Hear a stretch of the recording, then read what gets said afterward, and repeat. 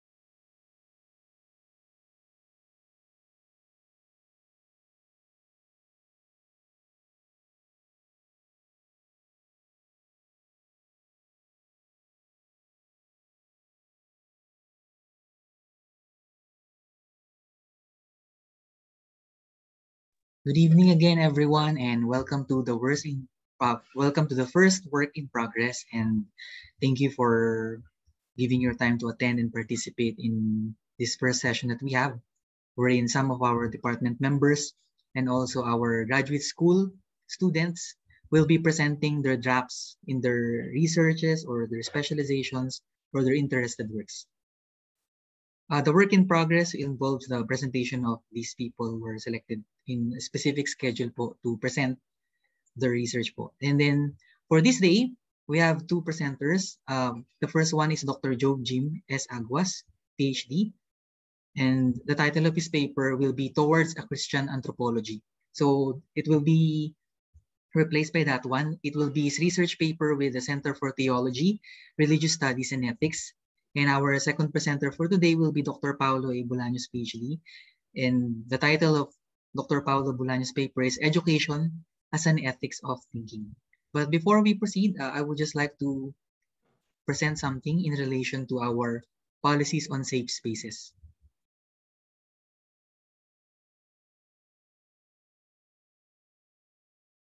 Okay, can everyone see the document po?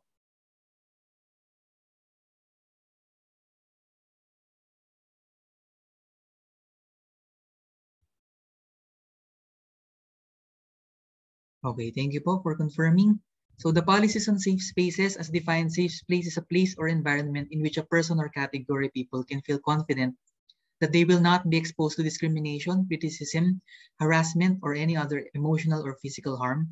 The Department of Philosophy commits itself in providing safe spaces for its faculty members, students, and guests. As such, the following policies are put in place. Number one, commitment to recognize the individual gender preferences of its members.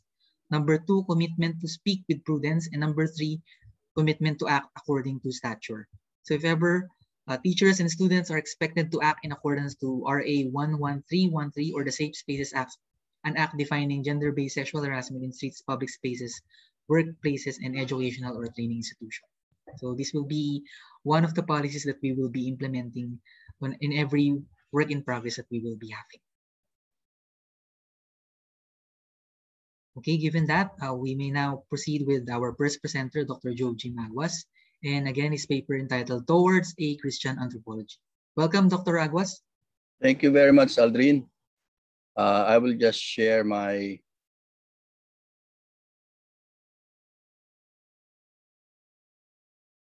screen.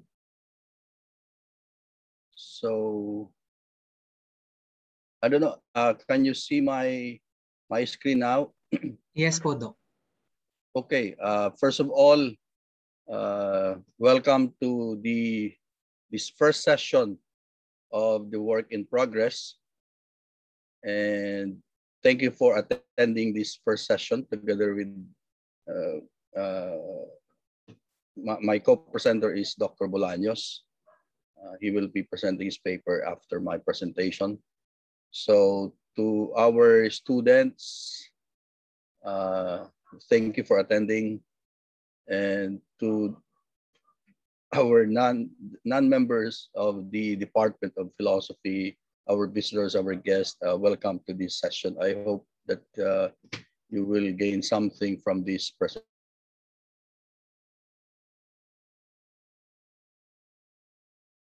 Just some words about the change in my topic. Actually, I've been working on two papers. The first one is on Devaluation of Institutionalized Religion. I submitted that to a journal, but it's still under review. I have already received some reviews, and so I'm working on that. But the second paper that I'm writing on is this one, Towards a Christian Anthropology. This is my research paper with the Center for Theology and Religious Studies and Ethics of the University of Santo Tomas. And I just deemed it proper that I present this in the work in progress, because this is my research that I'm doing with the Center of Research of UST. Because the other paper is an individual. I mean, it's it's a self-initiated research, while this paper is the one that I have to finish and submit to the center. Hopefully, this is already a rather long paper. This is already 60 pages, because my intention is to publish this as a book. This is actually a book. It's composed of initially 10 chapters, but I have already included another chapter which will serve as a kind of introduction or a kind of conclusion to the whole thing. I will not be reading the entire paper. That's 60 pages. This is almost 30 plus thousand.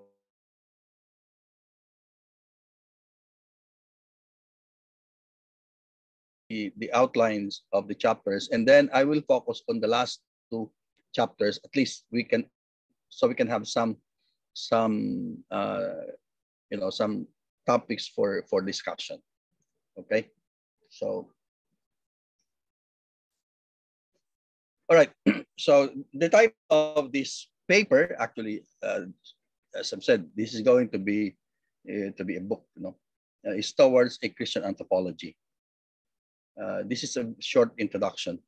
Within the landscape of philosophy in today's world, we find a vibrant mix of philosophies that offer different analyses and critiques of contemporary social, cultural, and political issues. This is very promising for philosophy.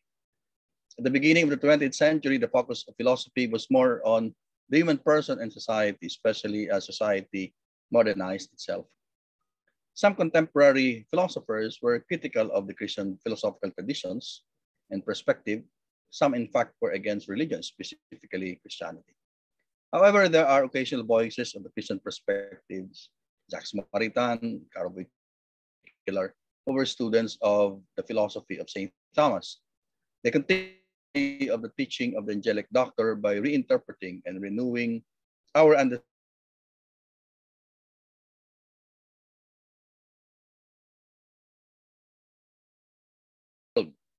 So even though a mere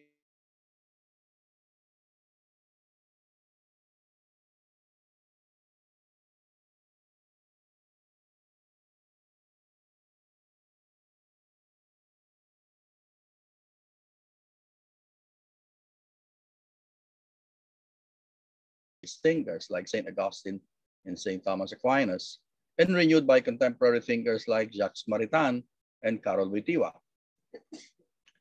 Now, one particular subject matter or issue that is very relevant today is the human person, particularly the dignity of the human person. And just a comment on this, this is one topic that I've been really right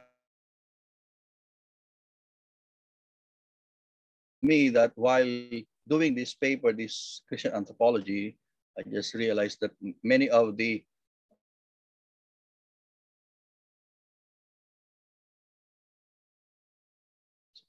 particularly human dignity. So that's the overarching theme of this whole work on Christian anthropology.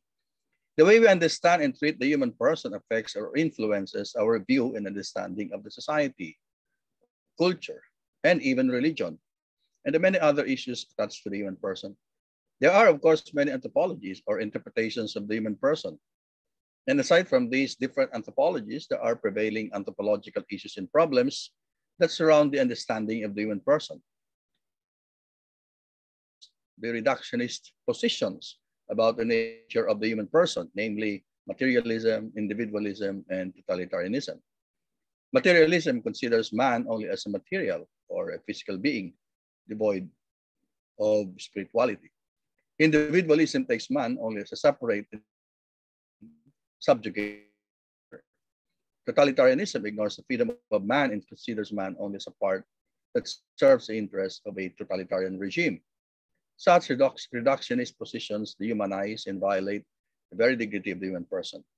Aside from these reductionist positions, moral relativism and emotivism undermine the objectivity of moral values and the role of reason and will in man's decision-making.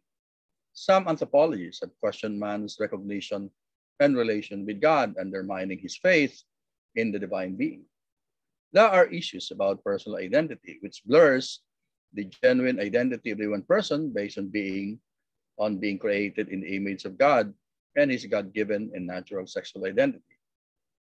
There is a problem of egoistic and utilitarian interpretation of love and human sexuality, which reduces love and sexuality to a mere generating relationship. And then, of course, there is the denigration of human labor, which alienates human labor and the worker from the product of his work. Moreover, there are issues about the final destination or ultimate goal of man, questioning man's desire for eternal happiness. These issues and questions are not entirely new. They are again at the forefront because of the secularistic and individualistic tendencies that prevail in the modern world. It is certainly challenging to address all these problems and issues. Although a critical stance against these different anthropologies is possible by addressing the problems and issues one by one, I think a more appropriate approach is to go back to our own Christian roots and perspective and relearn, reintroduce, and renew our understanding and appreciation of our Christian tradition, teachings, and ideals. What is needed, I think, is to highlight the Christian perspectives of the human calls for a reintroduction of Christian anthropology. This Christian anthropology is inspired by the great thinkers of the Christian traditions from the Middle Ages down to contemporary time. Therefore, in this paper, I will work or focus on reintroducing Christian anthropology based on the thoughts of St. Augustine, St. Thomas Aquinas, Jacques Maritain, and Karol Wojtyła. Incidentally, my four inspirations, influences of my Christian my Christian perspective about philosophy. So they serve as some kind of a backbone, or you can say a foundation of my philosophical views, or my Christian philosophical views. So since I started writing about philosophy, I have always been inspired by these four Christian thinkers, which represents the two from the medieval, of course, St. Augustine is from the patristic era, St. Thomas, and then contemporary Christian philosophers, Jacques Maritain, Iwa. Incidentally, my undergrad thesis, or my licentiate thesis, was on Jacques Maritain, philosophy of history. And then, of course, my dissertation, my MA and my dissertation was on Karol Wojtyła. All right.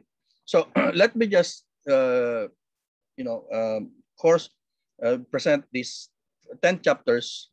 I will not be reading them. I'll just be mentioning the different parts of this chapter. So chapter 1 will be about the human person as a created being, as an imago Dei. Here I started discussing about the notion of being. First, I highlighted the biblical basis of man as an imago Dei. Okay. My inspiration or my influence here, my source here are Karol Wojtyła or John Paul II. I have read I base much of this on his theology of the body. So I discussed that, and then of course I've been quoting from St. Thomas Aquinas. By the way, some of these chapters have already been published in separate articles. So what I'm doing is try to put together all my papers, and I just realized that if you are focused on one thing, although you write different papers, but there is always that overarching theme of the papers that you always write. It's almost subconsciously you write about this paper, and then when you put them together, you realize,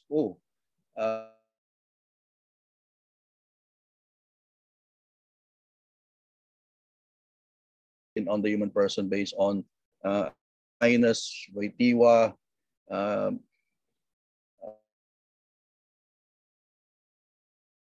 philosophers. There, I discussed the human person based on St. Thomas, and then man as a being in microcosm. Here, I have to go back to the roots. I mean, to the ancient roots of the notion of being. So I go back to Aristotle. In Aristotle, combine this concept of being to go back to the tradition. So then I discuss. So if you can see, I have the footnotes there. That means that I've been working on this for quite some time. All right. Okay, so this is a rather long chapter, no? There. And then chapter 2 is about the human person as a psychosomatic being, a psychosomatic. So man as a being in Imago Dei. And then chapter 2, I focus on the human person as a psychosomatic being. So I discuss here body and soul. Again, I go back to Aristotle and then discuss the theory of hylomorphism, and then discuss body and soul, combination of Aristotle and St. Thomas. Discuss the different faculties of man, and then that's it. I still have to, it's not a finished chapter yet, so I'm still working on some of the parts of this.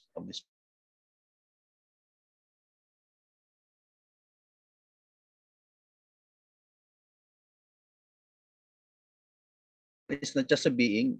Man is not just an Imago Dei. Man is not just a psychosomatic being, a body and soul being. He is also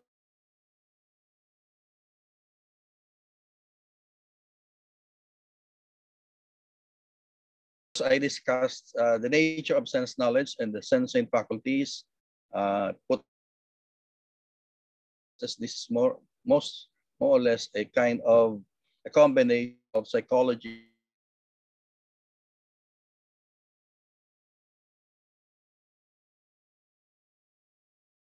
intellectual knowledge, discuss rational faculties. This is not a complete chapter yet. No, I'm still working on this. Okay, and then chapter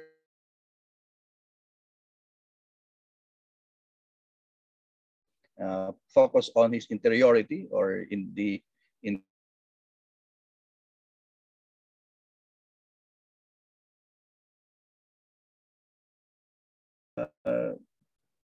I have to connect this concept of the person uh, of in the contemporary, in the existential, in existential philosophy.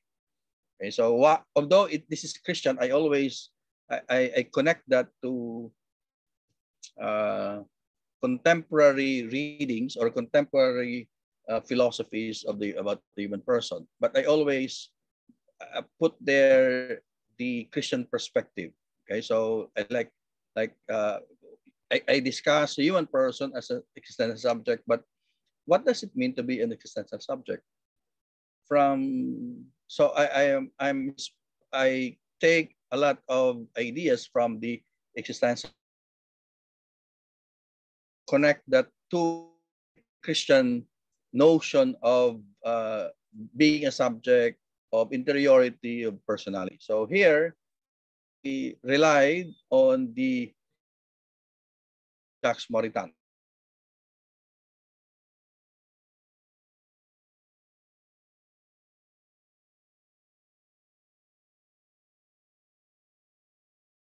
The idea of Carol Wojtyła about person.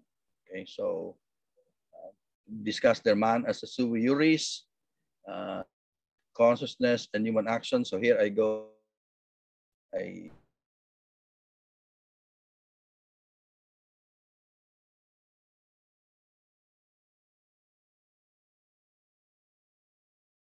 I combine St. Thomas and Jacques Maritain to explain this idea of man as an individual. Some of these parts of the chapter can actually be, developed into one paper. No?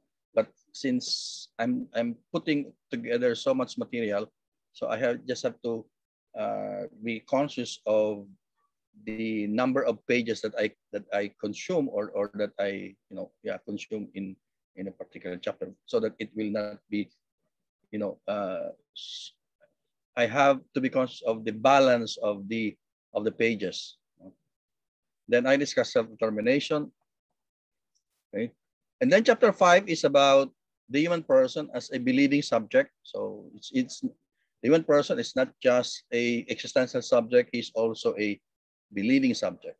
So I focus now in this chapter on man's faith in man's relationship with God. Okay. So I discuss about faith. I discuss about man as a praying or worshiping subject. Okay. This is not yet fully developed. You see here that I still have to write about faith and man's relation with God. And I still have to write about prayer and communication with God. Okay, so this is truly a work in progress. No? But I'm happy that I have so far covered many of the, many of my projected topics or subtopics that I need to include in each of these chapters, right? So that's just two things maybe, but I still have to add more to this, because this is just 3 topics under this chapter. So that's still, I'm still reading, on this topic. And then the human person as a moral agent.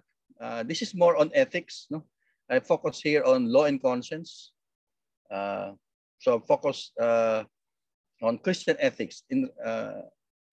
It's Christian ethics, but of course in connection with the human person, right? So I discuss here moral agency. Again, I go back to St. Thomas and later on Karl Wojtyła here. So I discuss experience of efficacy and subjectiveness. This is Wojtyła. And then the personal value of the action. That's Wojtyła, of course. Norms of morality, law and conscience. I go back to St. Thomas. Eternal law, that's St. Thomas. Then virgin happiness. I combine St. Thomas and St. Augustine here. Okay, but virtue and happiness. So there. And then I just want to highlight the virtues, the Christian virtues. I still have to develop this part of the paper. Will and morality, go back to Augustine and for St. Thomas. And the determinants of morality, go back to St. Thomas about his ethics. The parts of the chapters, although it's already there, but I still have to edit this and maybe rearrange the sequencing so that there is some kind of a continuity of the whole discussion. So the challenge here is to make the chapter as coherent, as orderly as possible. It's like if I'm going to use this book when I teach like a course in Christian anthropology, then the sequencing of the chapters should, be consistent and coherent, one leading to the other, then to the other, and to the other. So that's what is at the back of my mind while composing, constructing this outline. And then chapter 7, the human person as a sexual and loving being. So man is a worshiping subject, but man is also a loving and a sexual being, right? So again, here I rely heavily on Karl Wojtyła.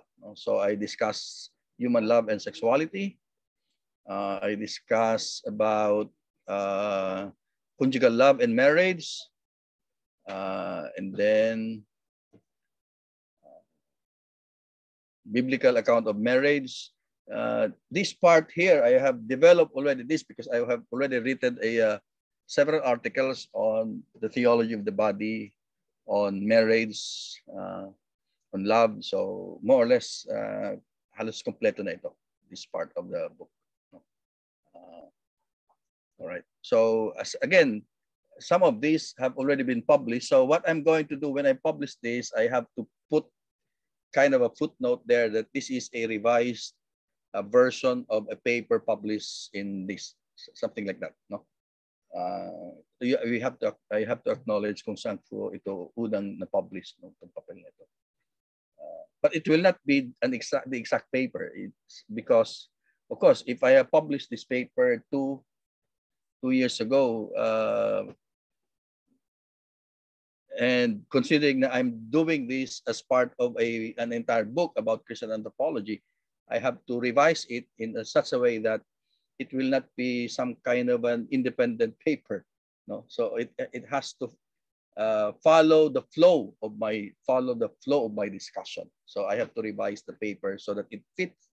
This part fits into the whole project. Okay, and then chapter 8, I discuss human person as a worker or the dignity of labor. This is one very important topic for me because sometimes in anthropology, we always just focus on the previous topics that I have mentioned: man as an accidental subject, man as a loving subject, man as a being, man as like this. But part of being a human person, part of Christian anthropology is to recognize the fact that man is also a laborer. He is a worker, right? He's a working being, no, a laborer. So I discuss here the nature of human labor, and then man as a subject of work. So in this chapter, I relied heavily on the social teachings of the church. Okay, you can see here that I have long quotations from the papal encyclicals. To aside from the philosophy of work, I have to also highlight also the teachings of the church about work. Okay, so you can see here that I discussed the dignity of labor, the rights of the worker, and then here some papal teachings on labor and the dignity of the worker. So I still have to discuss this, although I already have the quotations from the different encyclicals, like from the Rerum Novarum of Leo XIII. So I already have the significant parts of that encyclical discussing about this dignity of the worker. No, so I have here. Then Pius X, Quadragesimo Anno. Now the reason why I have this topic here because I have taught business ethics for quite some time, for a long time in commerce and in the College of Accountancy. So I have all these materials about labor, about work, the dignity of work, dignity of labor. So I have an entire lecture notes on business ethics, Christian business ethics. So just pick out some of this and then put it there, and then I will just discuss this so that it fits into the whole flow of the discussion. So there, John the 23rd, Mater et Magistra, Laborem Exercens. They all talk about the dignity of man as a worker. Because the dignity, yes, I discuss about human dignity, but sometimes one aspect of human dignity that is very important but hardly mentioned in some anthropology is that man is a worker, and there's the dignity of human labor. All right. So, and then church documents for teachers on labor, like Gaudium in Spes. Gaudium in Spes is one of my one very important document in the church that any serious Christian, student of Christian philosophy or Christian teachings should read, right? And then here I try to develop this idea of towards a civilization of work. No, a civilization of work. Civilization in which work is a dominant social and economic category. Okay, that work is not just, work is not, should not be considered only as kind of in terms of economic. It's work that gives us that provides us to really work for our dignity, to express our dignity, also to express our humanity. No, I think I failed to mention that. Of course, I will be talking here about. Although I mentioned that in the earlier part of this chapter about alienation of work. Right. So that's it. And then chapter 9 is about the human person as a social being, fellow men, family, and community. So I discussed here about the community. Now, when I finish this, I think that this chapter, I don't know, I may put this chapter ahead of the other chapters. No, so because I think this one should be before, maybe before love. No, maybe I have to put that, or after love, then social being, before I discuss about work. No, so again, this is not yet final. These are initial, sequencing of the chapter. So I discuss here about intersubjectivity and sociality. Well, I have written so much about this topic, so more or less kompleto yung discussion ko dito. Common good, again, I relied heavily on Wojtyła here. Notion of community, and then the notion of neighbor. The Good Samaritan is one of my favorite examples. Actually, Saint John Paul or Wojtyła used this example in his book. The authentic and unauthentic attitudes of participation. So there you are. And that still need to be polished, or expanded, because I have some. I have a lot of things to say about this chapter, about this topic rather. And then the last chapter before the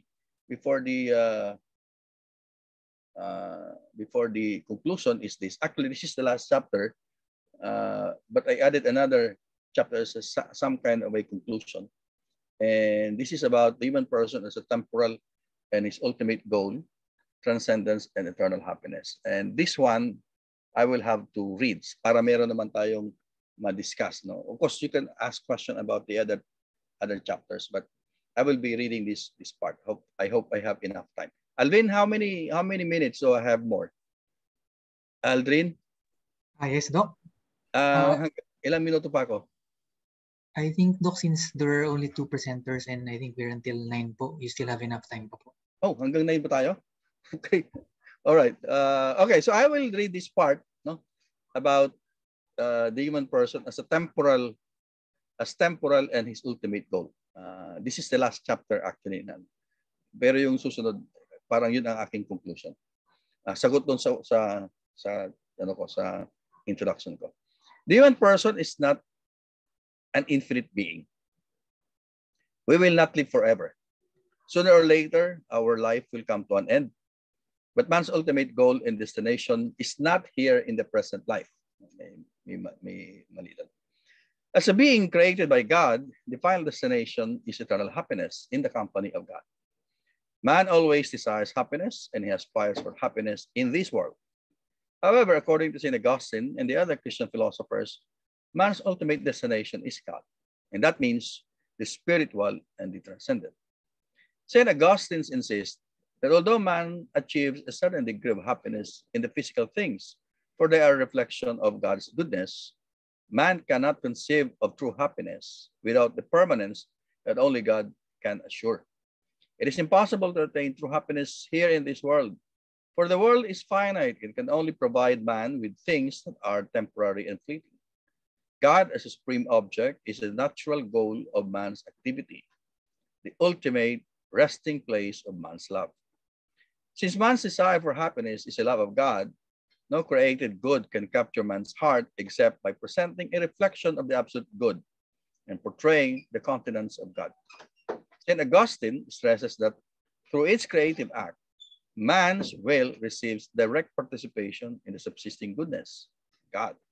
And it is for this reason that the movement of love can find repose only in God.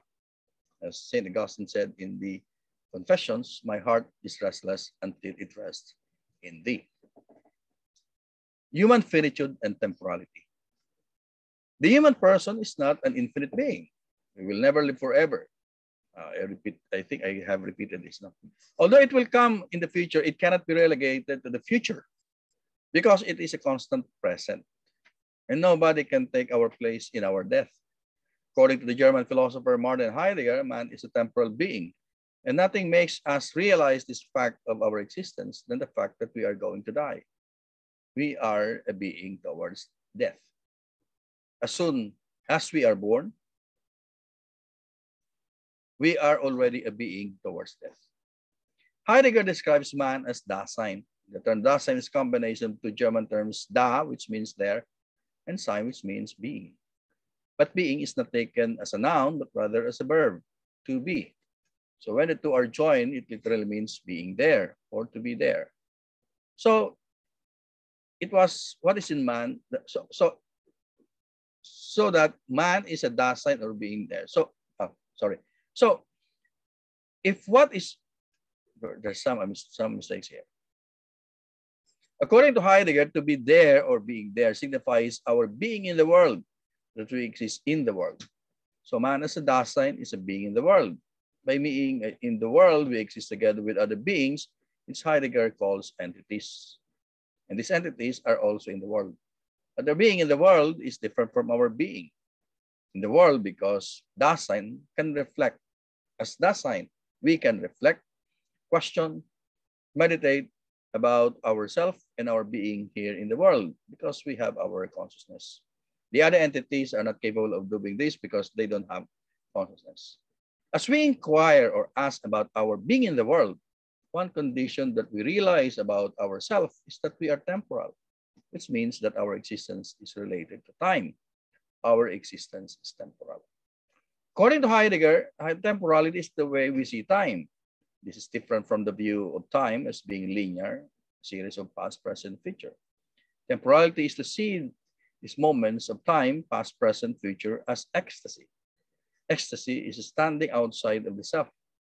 This means that these moments of time can be one moment wherein while we are in the present, we can also project ourselves to future, thinking of our possibilities or what we can become. We can also think of the past and see ourselves as connected to the past and see our place in the history of our generation. Our future will be with all the possibilities and the past, with all its decisions and actions, and our present moments are parts of our being temporal. All these are possible because the moments of time as present, past, and future are not linear. What reveals to us this temporality of our existence is death.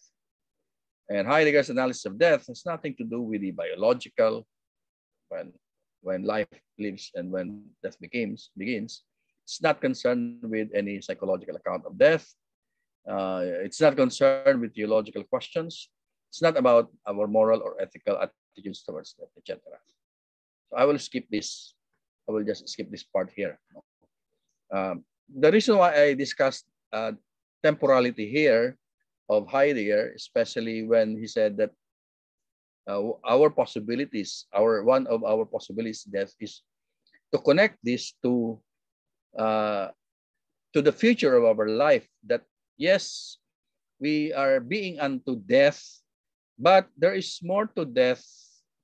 There's more to life after death.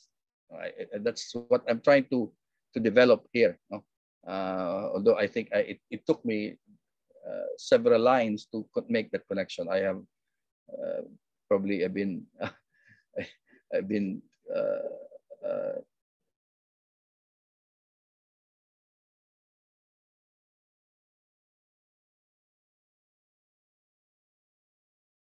out with you or for you, I realized I have to do this, remove this, then discuss this. No, that's a good thing about reading your papers again and again and again. No. So to wish to continue living, but we will all face our death. Our existence as as human beings is rich in paradoxes and antinomies. Those things are mutually incompatible. There is a good and evil, happiness, etc. And according to the German philosopher Karl Jaspers, our existence is limited by impenetrable boundaries or boundary situations. And one of these is our finitude. We are temporal, we are also finite. Okay, but according to Jaspers, death also elevates our spirit to a higher level because it emphasizes the urgency of living authentically without postponement. Because I am aware of all the time, of the inevitability of death, that I will die sooner or later, then I have to live a meaningful life and that there is no time to postpone it. I have to be aware of my future possibilities and take advantage of present moment and live a meaningful life. The awareness of the inevitability of death gives us courage and integrity. It gives us authentic perspective of the things that matter most. And then I will have to add another paragraph here. Again, as I've said, now you realize that you have to give a kind of a transition into the next. That when man realizes that he must live a meaningful life, but the meaning is not always based on like giving meaning to your present life. You also have to look to the future, to look beyond death. And in Christian anthropology, what is beyond death would be the next life. Right? All right. So now I discuss man. Now I try to connect this with the philosophy of Saint Augustine. Man for Augustine is an intermediate creature between the angels, a rational animal, and ordered by loving providence of a personal God. The two characteristic faculties of man are the intellect and will. The end of the intellect is the possession of the immutable truth, while the end of the will is the union with the immutable good. The truth and the good are united into one being of God. So for Augustine, the union and possession of God is the ultimate destiny of man, and man, in his quest to attain destiny, is guided by divine providence. Okay. However, man is a being of flesh and bone and exists and lives in a space-time continuum. Man does live in the world, he is also man in this world. Okay. Then in this part, I will try to connect that to the philosophy of to what Heidegger is talking about, that we are in this world. No? The goodness of creation is also the goodness of God. But for Augustine, although man is in this world because of his corporeality, because of his temporality, he's not just a man of this world. Because of his spiritual nature, he will not find the ultimate fulfillment or happiness in the temporal world or secular world. The secular affairs of man are mere manifestations of his fundamental reality, the state and desire of his soul for happiness. But it is the spiritual in man that gives integrity and meaning to his personal life and human destiny. The passing events of this world are mere prefigurations and symbols to prepare man for his eternal destiny. Therefore, for St. Augustine, it is the divine towards his ultimate end and destiny, which is heavenly happiness. The divine image is the compass of human life. However, fall of the first man, his divine image was shattered by sin and man became lost and disoriented. St. Augustine compares man's spiritual disorientation to a group of wanderers who wanted to return to their homeland. So he writes, suppose, and this is a quotation from Augustine. I have put this in a black form. Suppose we in a strange country and could not live happily away from our fatherland, and wishing to put an end to our misery, determined to return home. Conveyance, either by land or water, in order to reach the fatherland, where our enjoyment is to commence. But the beauty of the country to which we pass and the very pleasure of the motion charm our heart, and turning these things which we ought to use objects of enjoyment, we become to hasten to the end of our journey. And becoming engrossed in fictitious delight, our thoughts are diverted from that home whose delights would make us truly happy. Tayo rito. So like wanderers, man seeks to return to his fatherland or homeland, which is the kingdom of God. Man's life is a spiritual journey that is often distracted by the things of this world, and he is continually entrapped in its temporal and material grandeur. One of the spiritual journey is to be so absorbed in this passing grandeur of the secular world, the point of loving the creatures more than the creator, but knowing that the material and temporal grandeur of the secular world is nothing but an reflection of God. Man's excessive love for this world is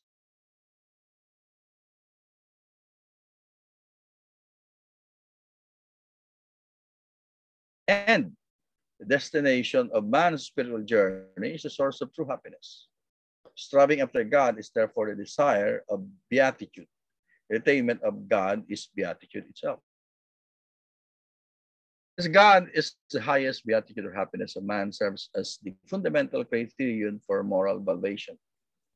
Virtue and is an intellectual and moral purification through which our intellect and will are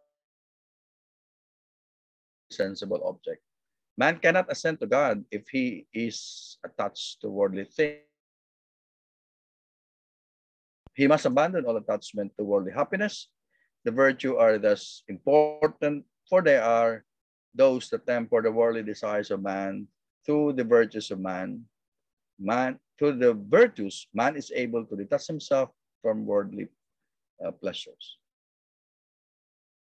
St. Augustine telling us that while we fall in love with the temporal order and material happiness, we need to realize that this is not our final destination. The ultimate end of our journey is union with God. What is to avoid the destruction of this world and focus on the final end of our journey. I will skip some parts here. Is that being where the spiritual and physical and components behind it are integrated? Oh, I think I have repeated this. So I will skip some parts here. Then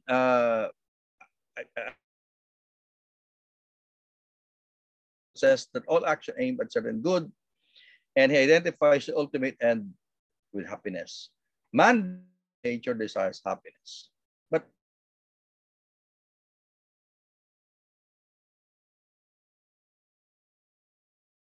is spiritual in the transcendent. I think I have already mentioned this. Okay. So I will skip some parts here so we can have more time for discussion. Anyway, now this is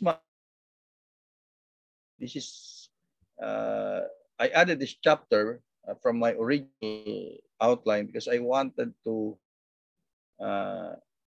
sort of apply what the is presently happening in the modern world. No? And in this this is actually a paper that I have already, I think, in one of our Thomasian philosophers convention. This is part of that part of paper. Upholding, that's the overarching theme of the whole paper. The Gaudium space acknowledges the ambivalent condition of the modern world. There are profound and rapid changes in many aspects of human life, spreading all across the world. Science, medicine, telecommunications, engineering, etc. These changes are the energies of man and have also affected cultural and social transformation, which also affected the religious aspects of human life.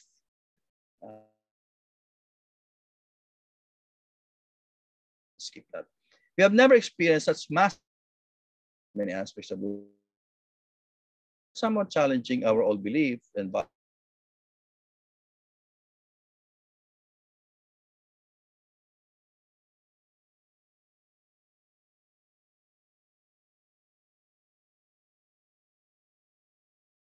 concept of reality to a more dynamic, evolutionary one. But as a consequence, there has problems, series as numerous as can be,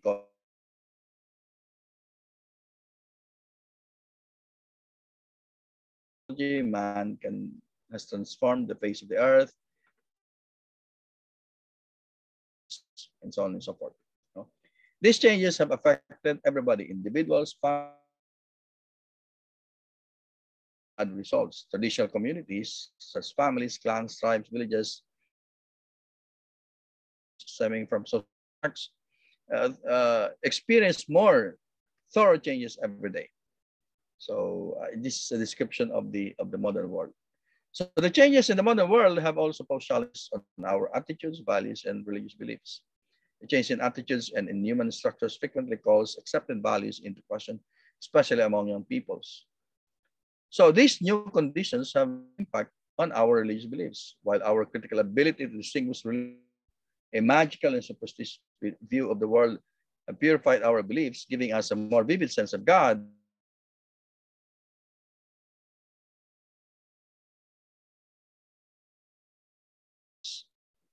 Conflicting forces have proliferated in our society and have given us positive and negative results. Okay. So at the center of this transformation, the agent and recipient of all this advancement is man himself. It is man who benefits from all this progress and developments. However, we also see him as the perpetrator and victim of all these tensions, inequalities, injustices, and disturbances. And it's a crisis condition like this. What is violated is the dignity of the human person. Man in the modern world shows himself at once powerful and weak, capable of the noblest deeds or the foulest. Before him lies the path to freedom or to slavery, to progress or to retreat, to community or hatred. So I will end this with these four sort of based on the government's best principles, no, how to uphold the dignity of man in the modern world, no, based on a Christian perspective of Christian anthropology, upholding the value of reason and wisdom. So I developed that in the earlier chapters. I talk about reason and wisdom. So it's like trying to put together the things I have discussed in the previous chapters. So I talk here about man as unity of body and soul. So in our modern era, needs such wisdom more than the past eras, so that discoveries and progress that man has attained can be further humanized. Our future could be compromised unless wiser men are forthcoming. So while reason allows us to progress, it is wisdom that will humanize the progress that we attain so that our future is secured. And then forming rightful conscience and authentic freedom. So I discussed freedom before and I discussed conscience before. So now I have to put them together, you know, as part of how we can deal with in the uphold dignity human person in the modern world. Right, so forming rightful conscience and authentic freedom. I will not be reading the whole thing here. And then a call to communion with God. It's already 7 o'clock, so I have to finish by 7. And then the last part here is about promoting social responsibilities. So in our time, human interdependence and interaction have grown rapidly over the whole world. And because of this, the common good, those conditions of social life which allow social groups and their individual members to attain their own fulfillment takes an increasingly universal character.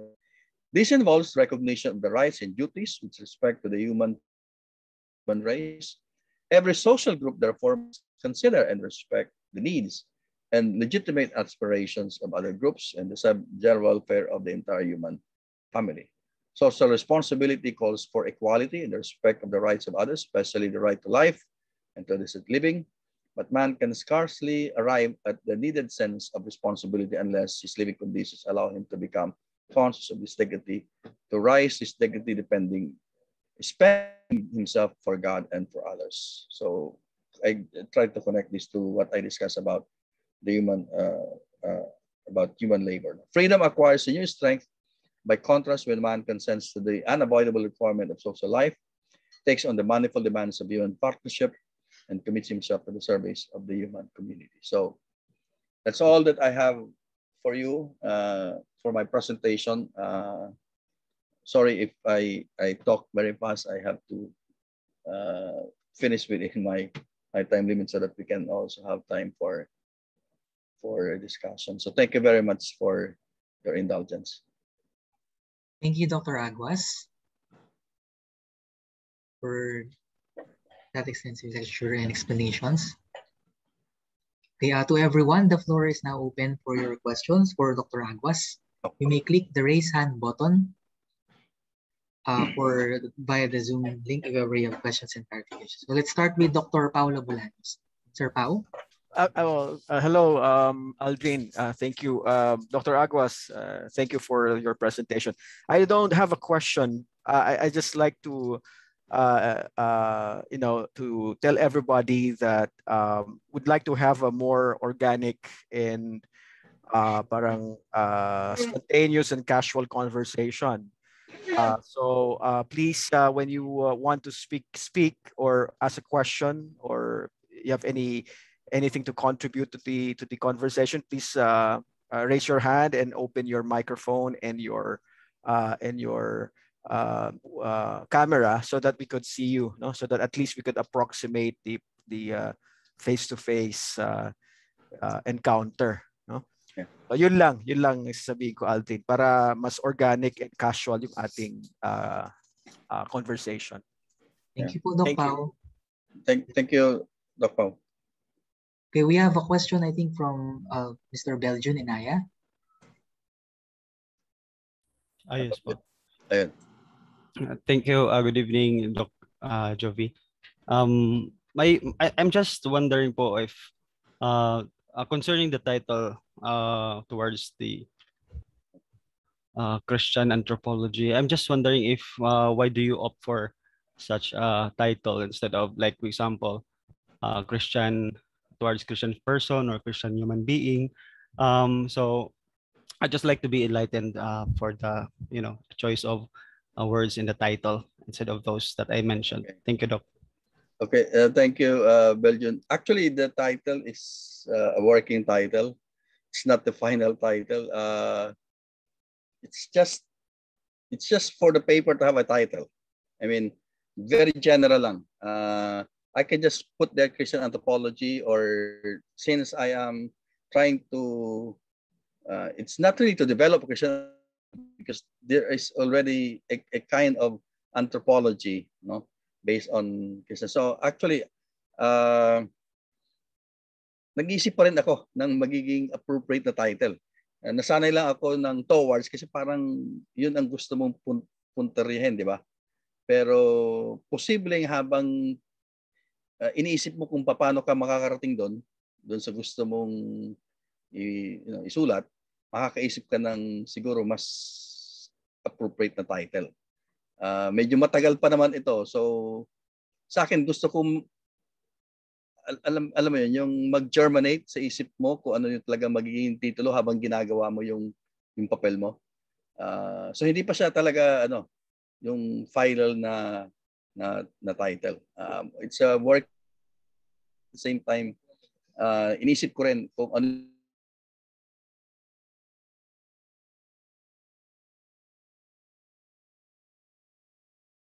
title nun lang ay Ethical Theories and System. Tapos habang sinusulat ko yon at bumabalik-balik sa pagsusulat ko, yung tema na yung ethics is about being good, ba?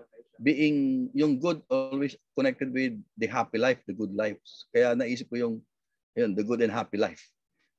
So ganun yung proseso ng pag-iisip ko pagka nagsusulat ako ng ganito, ng mahabang mga ng libro, kahit na artikulo. So hayaan ko lang na mag-develop yan sa isip ko, and I appreciate yung ganitong klase ng discussion kasi dito ko nakakuha ng ideya din, no, yung mga kagaya yung mga suggestion mo. So mamayang gabi pag pagkatapos ito, mag-iisip na ako niyan. Ano ba yung over kanina, lagi kong nababanggit yung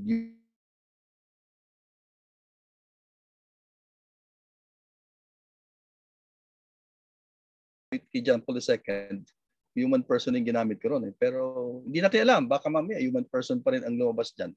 Depende dun sa magiging final na, alam mo yun, yung takbo at saka yung magiging kung ano yung final outcome ng libro ko. So maraming salamat. Thank you, Doc. Malaking tulong sa akin yan. Okay.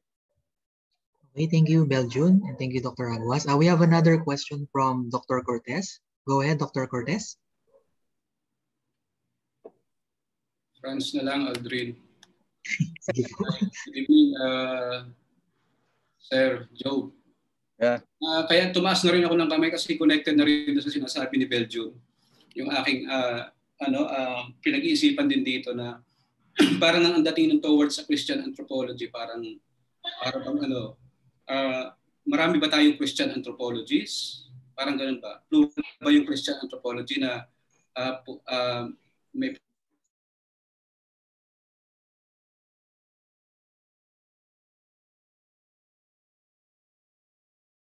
gandang i-consider yung dahil yun nga isang tinatanong pag sinabi natin Christian anthropology, pwede rin pag-isipan sir na siya ba ay more of a theological anthropology or a philosophical anthropology?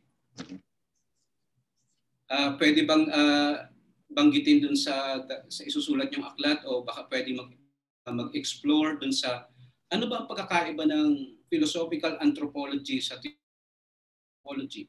Tapos ano ba ang ginagawa ko dito sa aklat na mas malapit ba siya sa isang theological anthropology o sa isang philosophical anthropology? Ang tinignan ko ba kay Jacques Maritain, kay John Paul, at saka doon sa dalawa pa kay St. Augustine at kay St. Thomas, yung bang part talaga na philosophical o doon sa theological part? Yung mga ganong consideration yung nakikita ko doon sa nung nakita ko yung title nga. Tapos yun talagang malakas ang dating sa akin nung Christian anthropology na parang marami tayong pwedeng pamili ang Christian anthropologists na para bang hindi pa natin natutuklasan talaga itong Christian anthropology. Samantalang mukhang naitatak na to eh. Nasa Catholic Catechism of the Catholic Church na to. Kumbaga kinumpleto na nung Catholicism. Tapos siguro ang isa pa rin sir na pwedeng pag-isipan dito yung pag sinabi ba natin Christian anthropology ay iba ba yun doon sa Catholic anthropology? Kasi halimbawa, bakit Catholic social encyclicals hindi tinawag na Christian social encyclicals? Yung ba mga ganong consideration din? Dahil baka halimbawa yung apat talagang mga Katoliko talaga. Siguro hindi ko alam kung kasi wala pa naman nung time na ito, mas wala pang Protestant, no? So talagang Christian pa lang talaga. Pero nung dumating na yung Protestantism, baka meron din silang Catholic anthropology, Christian anthropology na hindi kapareho nung Catholic anthropology. So these things ba pwede pag-isipan din? Tingin ko mga points to ponder doon sa ginagawa. Yun lang sir. Thank you. Yeah. Thank you Franz. Actually, yung paggamit ko ng Christian talaga matagal kong iniisip niya kasi ako bilang student ng history ng philosophy. Alam ko yun na nag-umpisang Christian pero ngayon hindi na basta Christian, di ba? I mean, nagdi-distinguish na tayo between Catholic, Protestant, Orthodox. Pero ginagamit pa rin natin yung Christian pagdating sa kahit Katoliko, Christian pa rin. No? So, andun yung nuances eh. So, actually, ang inisip kong pwede kong gawin dito, yun nga, kailangan i-clarify ko yan sa introduction pa lang yung paggamit nung Christian na yan. Kasi matagal ko ring yan eh. Sabi ko, Christian. Yung mga Orthodox Christian pero hindi naman ito about Orthodox philosophy. Nung panahon nila Augustine at saka ni St. Thomas, Christian. Pero nagkaroon ng transition yan eh. Nung Reformation, iba na. Di ba? Or even before Aquinas, nagkaroon na ng schism. Yung East saka yung West. So, kailangan kong i-consider yun. Actually, iniisip ko sa introduction ko ilalagay yun para i-clarify. And then, yung sa title, actually, yung unang naisip, when I proposed this sa doon, di ba, umaga tayong research proposal, kasi second year ko nang ginagawa to, nung first year, isang taon na ako, and then tinutuloy ko lang ngayon. Ang unang titulo ko dito ay pabago-bago actually title ko sa mga proposal sa research proposal ko.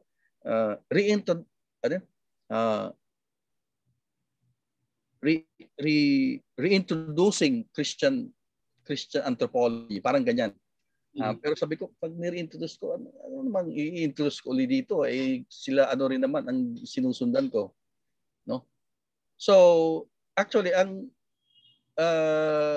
napupunta ako doon sa position na yung Christian anthropology, hindi ko nalalagyan ng A o DA para siya yung magiging secondary title, pero meron ako dapat na primary title talaga na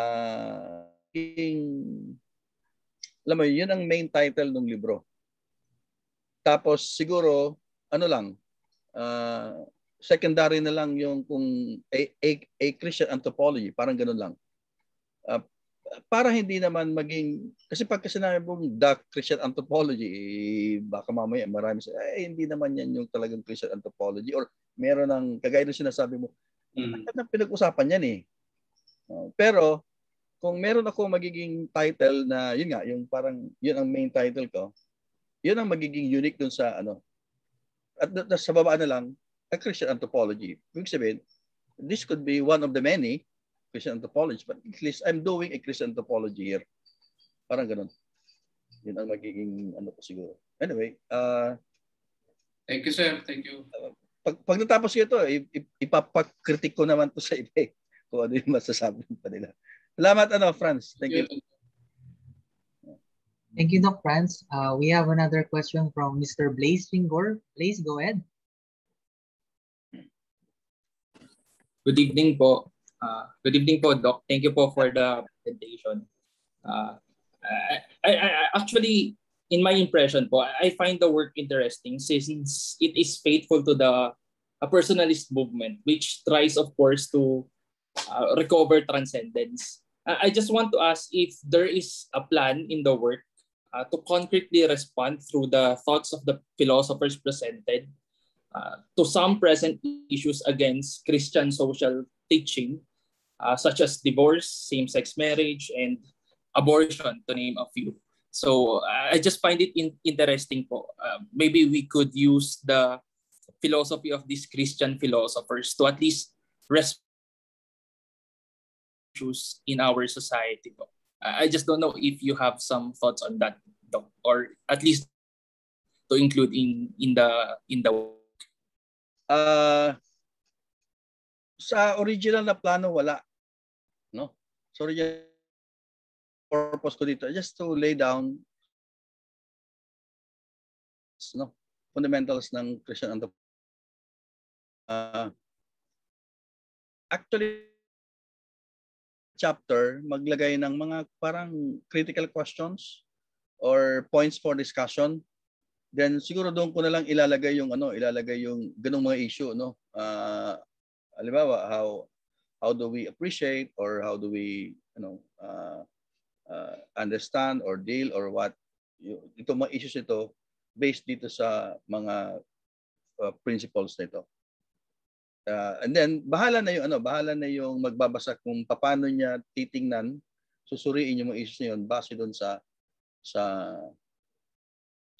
mga principles na yun, no? Hahaba siguro, tsaka ayoko maging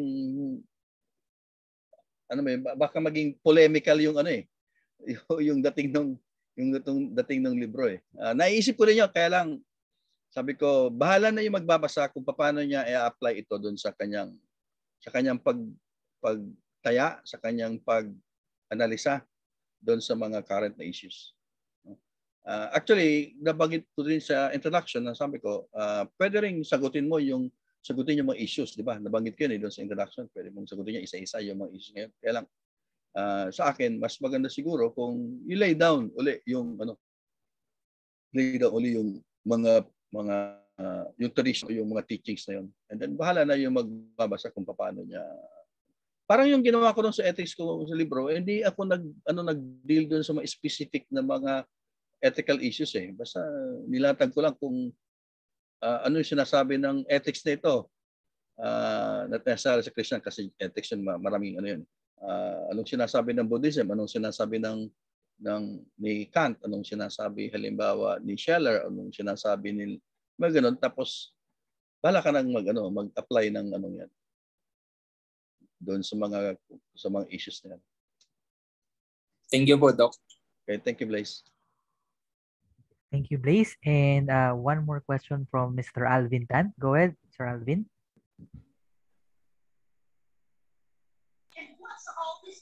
Hello, sir. Yes. Ay, magandang gabi po. Congrats po. Hindi lang pa natin nagkita. Kamusta po? Hindi naman po siya talaga parang tanong, pero para siyang clarification lang po. Kasi po parang siyempre nag-skip lang po tayo doon sa mga chapters. Pero I get more or less the idea. Pero yung first clarification lang naman po, what seems to be the primary reason, or are there some forces why the traditional Christian notion of the human person is currently being challenged or distorted? Kasi in the tradition parang nabanggit yun, pero parang hindi ko nakita sa bandang dulo ko. Kasi wala pa akong kopya ng libro nyo. So parang ano po yung primary reason bakit hinahamon ngayon ng panahon natin yung traditional Christian notion ng tao? Yun po yung unang clarification. Pangalawa po, in relation of in what way can these four philosophers na nabanggit na quote yun lang naman po. Una, yung binabanggit kong challenge doon sa Christian perspective, not necessarily, well, pwede mong sabihin meron ding sa philosophy yung ganyan, pero it's more on the yung binabanggit kong attitudes, yung secularism, yung individualism, yung materialism, yung punteriya, no? Yung sinasabi ko challenge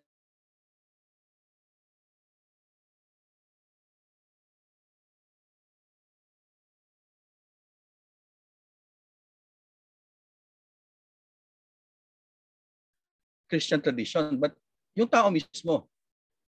Yung tao mismo.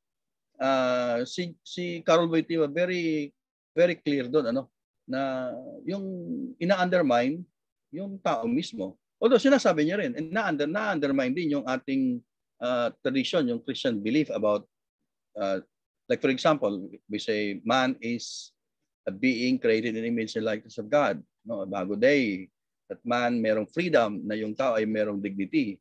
So sino yung saan nanggagaling yung mga challenges dito? Well, doon sa mga yung binabanggit ko dati yung mga reductionist na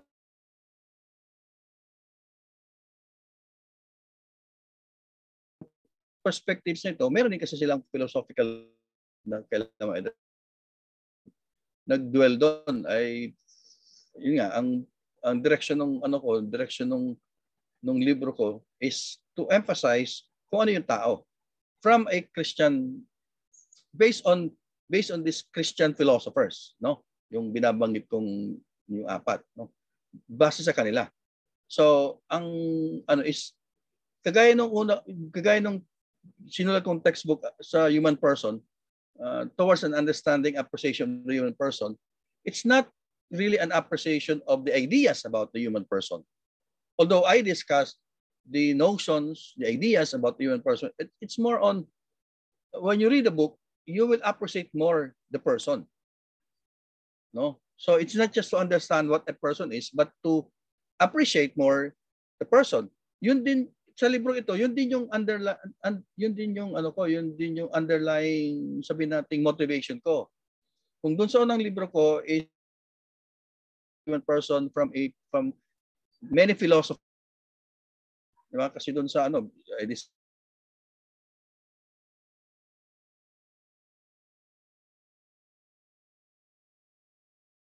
tradition.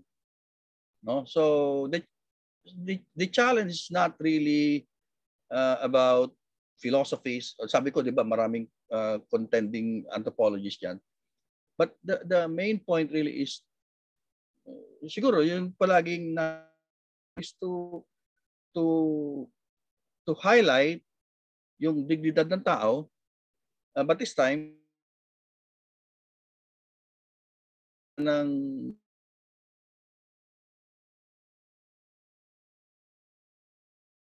Christian tradition, na Christian anthropology, no? Anthropology based on the Christian tradition.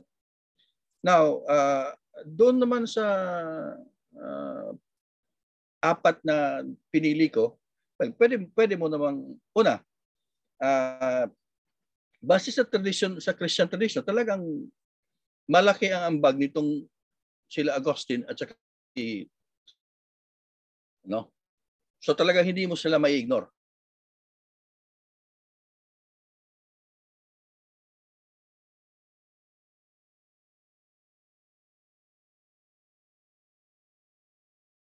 Tradition. Yung Thomistic tradition na sabihin natin, of course, yung Thomistic tradition embodies yung Christian tradition. So isang reason 'yon kaya ko sila pinili, ano, inaral. At the same time, sila kasi yung talaga kabisado kong mga philosophers. Now, pwede ko namang aralin siguro ibang mga philosophers na Christian. Meron kang may bias ka doon sa inaaral mo.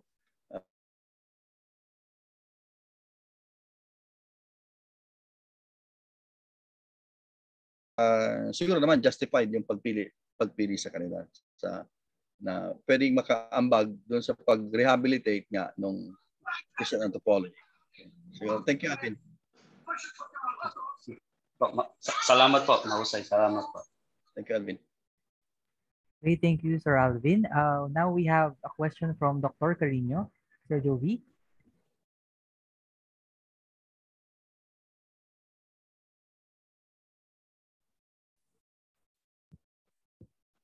Jove. Sir Jove, teka lang. Okay. Pinapakiusapan ko itong laptop ko saglit. Sana umabot yung camera. Anyway, marami na nagtanong about the manuscript. Yung sa akin is siguro partially related to that.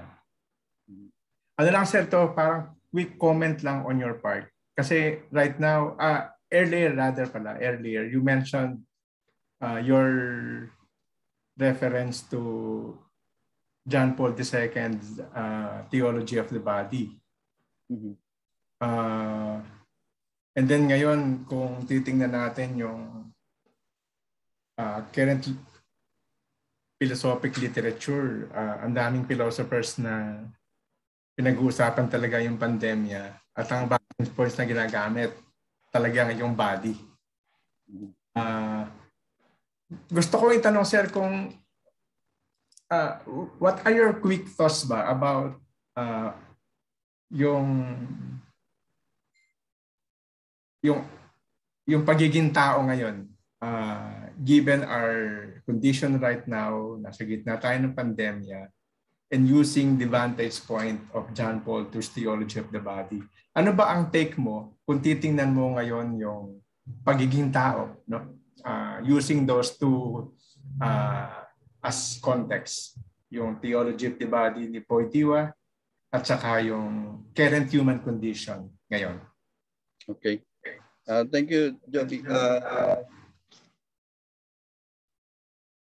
Meron akong sinulat na isang artikulo. It's just a short article na sinabit ko doon sa yung World Congress of Philosophy sa Beijing about body. No? Ang isa sa premises ko doon ay kung noong panahon, especially during the medieval,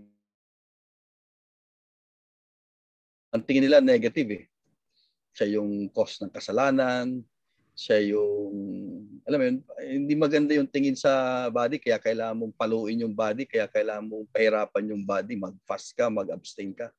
Kasi ang tinitingnan nila, importante yung kaluluwa, no? Importante yung espiritu. Hayaan mo nang mag-suffer yung body, wag lang mag-suffer yung yung ating spirit. Importante. Pero sa theology of the body ni Wojtyła, and hindi lang sa theology of the body ni Wojtyła, I think kahit dun sa kanyang acting person, binigyan niya ng emphasis yung soma, no? Yung body.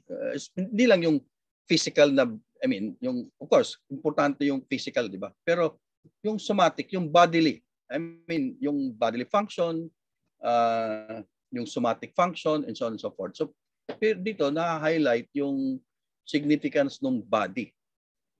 No, hindi lang yung spirit. So, sa tingin ko, si Wojtyła ay may balancing pagtingin, hindi lang doon sa ating spiritual na aspeto ng ating pagkatao, at the same time, yung physical. No? In fact, nire-recognize niya yung dynamisms, no? Tinatawag niyang somatic dynamisms. Dinagdag ko na rin sa papel na yun yung, of course, yung concept ng body ni Marcel, no? Na siya yung medium ng ating relasyon sa mundo, sa ibang tao, and so on. So, based on the theory of the body, we see na we have to give importance to the body. Although nag-focus si Wojtyła dun sa dalawang bagay, sa theory of the body, yung it's not really just about the body as a physical, no? Pero yung dynamism ng body, especially about marriage, no? The end, hindi lang naman marriage inaano niya sa theology of the body, meron din yung about the vocation, priestly vocation. But anyway, my point is now body. Okay.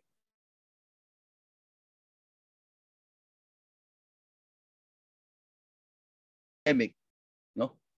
Mas lalong na-highlight na kailangan mo talaga pangalagaan yung katawan mo. No? Yes, nagdadasal tayo kasi kailangan natin ng deliverance from this pandemic. But at the same time, kailangan natin pangalagaan. No, I think more than anything, ang sinasabi ng virus natin ay hindi lang yung espiritu ang vulnerable sa iyo. Pati yung katawan mo vulnerable din. Kailangan mo rin pangalagaan yung iyong katawan. Kailangan mo rin bigyan ng atensyon yung katawan mo kasi kapag halimbawa gaya nangyayari ngayon na yung katawan natin mahina, nagkakasakit tayo, yung ibang aspeto ng ating pagkatao walang mangyayari, hindi ka makaka-relate sa ibang tao, ma-isolate ka. So yung sociality ng tao apektado kasi nagsasuffer yung body mo. So suffer yung social aspect, di ba? Sabihin natin masyadong stress pag sinabi mo pa dahil sa may sakit tayo o may virus, hindi tayo makapunta ng simbahan. So yung ibang aspeto ng ating pagiging tao, apektado yung katawan natin. So yun ang thought ko na importante yung katawan, pangalagaan mo yung katawan mo. No, hindi lang of course kailangan natin magdasal, kailangan natin ng ganito, pero ang sinasabi dito sa nakikita ko, kailangan mong balansehin. Hindi ko alam kung I think it was a negosyo who said that take care of your body as if you will live forever or you will live long, and take care of your soul as if you're going to die today. Matagal yun, kay St. Agustin yun, pero nandun yung wisdom, di ba? Take care of the body as if you're going to live long or you're going to live for magiging immortal ka. But at the same time, take care of your soul as if you're going to die tomorrow or today. So, point nun is you have to balance yung pag-alaga mo sa katawan at sa kaluluwa mo kasi yun nga, babalikan natin sinasabi na man is a body and soul.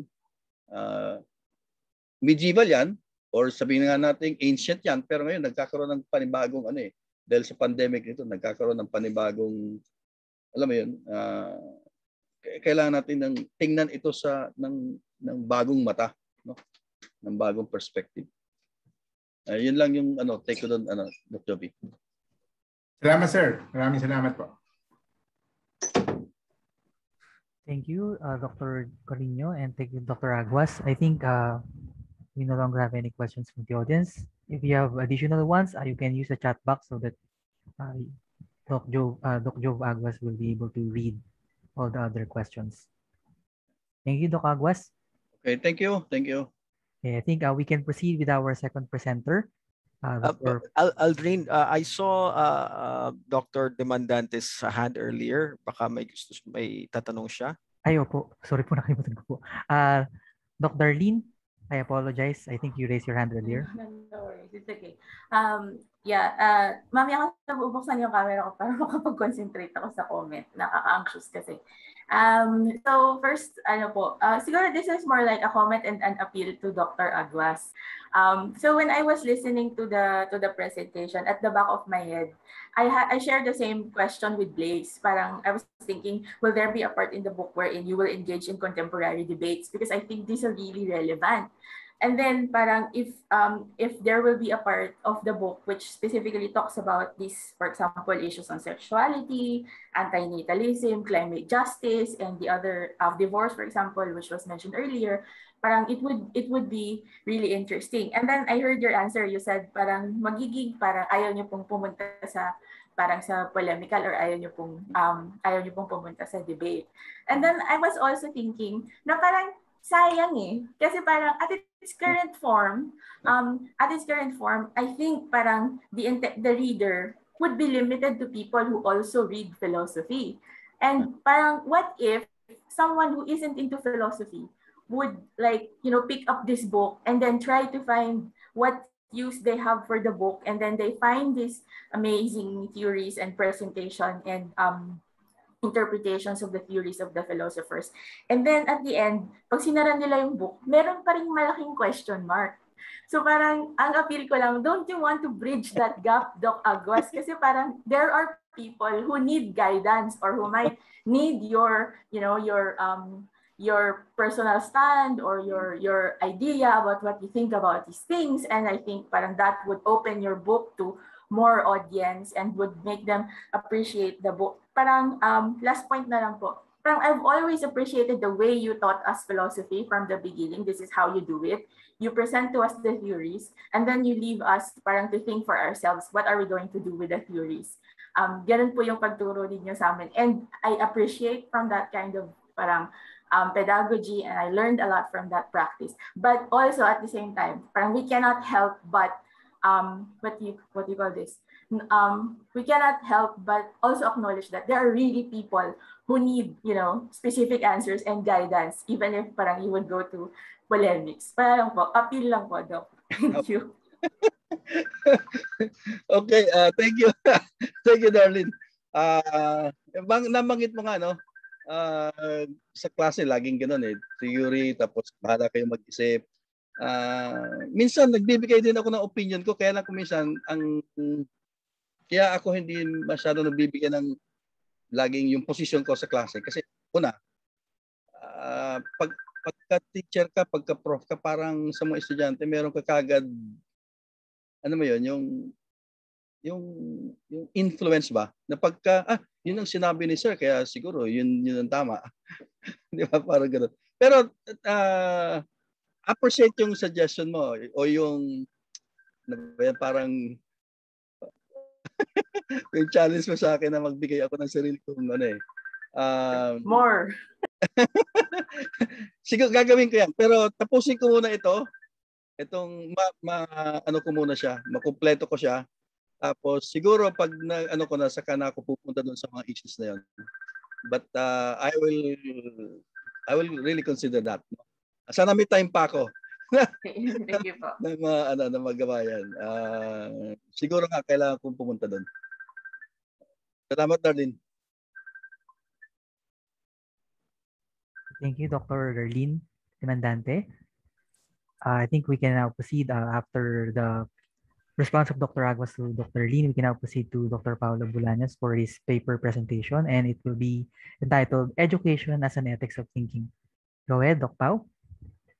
Okay, thank you, Aldrin. I'd like to thank first Dr. Aguas for his engaging sharing, and also to those who contributed to the conversation. I think ano na lang, sasekundahan ko na lang yung challenge ni Darlene, Dr. Aguas.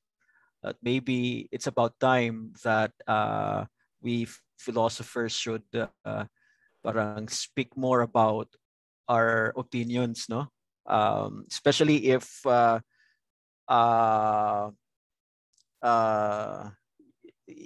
things that we can share have impact on significant human experiences, well, specifically social and political. And I think doon din nanggagaling yung question or concern ni Doc Jove kanina, no? Based on your reading of Wojtyła, how can that reading make sense of the current state of human affairs? So sa tingin ko nandyan yan. Sa tingin ko, kung hindi man sa librong yan, baka may part 2 pa yung trabaho ninyo. Antabayanan namin. Okay, so I'm also going to share something with you. Tingnan ko kung kagana.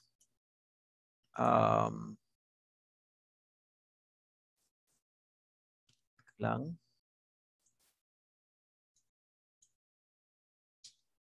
Yan, nakikita ba? Yes po, Doc.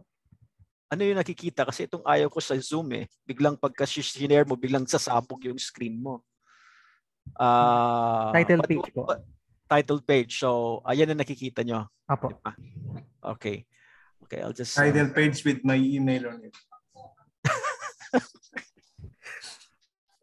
Anyway, yeah, maski sa mga work in progress natin, nandiyan pa rin yung marka ng EdTech, ano? Teka, bakit yung email ko nakalagay sa akin? It's a technical thing. It's something that Actually, give wrapper yan, sir. Puro JS Aguas at UST.PH. Yeah, nakaka-distract din eh. Nakaka-distract. Anyway, I think we'll have to coordinate with EdTech, no, para i-off nila yung ano na yan, yung naka-preset eh. All right. So good evening, everybody, to the first work in progress seminar of the academic year. Hopefully, this first session will inspire us, no, to attend the other works in progress. Now, so that we could save time and we'll have more time for discussion, I'll go straight to my sharing. But first, before I read what I'm supposed to read, I'd like to mention that it's not, well, it was a paper, but now it's part of the book the book I just finished writing. And katulad ni Dr. Aguas, the section or the section of the one that I'm reading today, the paper or the chapter, or as a matter of fact, the afterword of the book.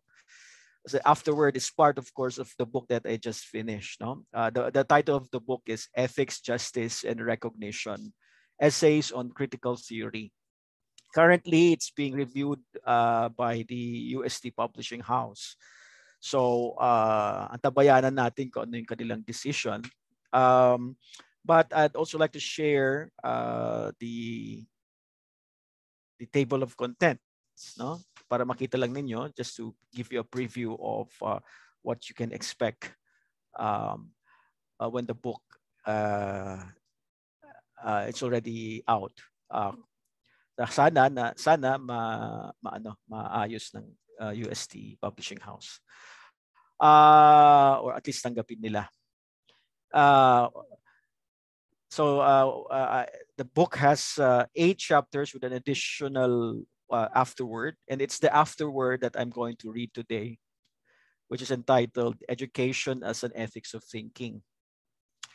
So just to give you the background, no, of the volume that I just finished, which is, by the way, the product of my sabbatical last academic year. So I'm just going to read a few portions of the introduction, just to give you a working idea what the book is all about.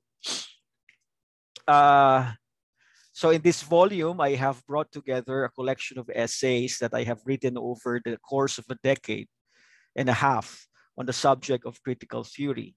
Roughly put, critical theory is the critical observation and prognosis of the pathological tendencies of societal structures and cultural practices by bringing together interpretative resources from philosophy, humanities, and the various social sciences. Critical theory as an intellectual movement originated in Germany in the early 1930s and whose first proponents were members of the Institut für Sozialforschung at the University of Frankfurt. They were referred to as the Frankfurt School, a group of intellectuals headed by the successor of Karl Grundberg, Max Horkheimer, who laid down the critical theory program in his 1931 inaugural address, The Present Situation of Social Philosophy and the Task of an Institute for Social Research. In his inaugural address, Horkheimer instituted a program that combines both theoretical and empirical approaches to the analysis of German society at the time. And while his program did not totally break away from the empirical historical approach of Grundberg, Horkheimer radically shifted his emphasis from the research on the history of labor movements to the normative relationship between scientific inquiry and society and the material and spiritual lived experiences of human beings in a capitalist society. Okay, so there's a discussion there of the origin of the idea of critical theory from Karl Marx. Just a historical note, if you're looking for a definition of critical theory, you'll find it in the letter that Karl Marx wrote to Arnold Ruge. So, but I'll skip that. Antabayanan nyo na lang yung discussion na yan.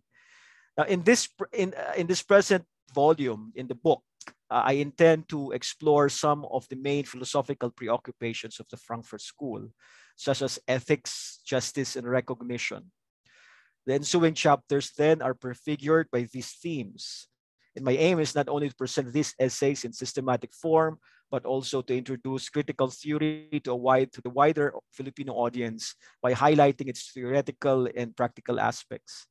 In a certain sense, I point out in the first chapter, this project is my own way of addressing the deficit in philosophical praxis that has characterized academic philosophy in the Philippines.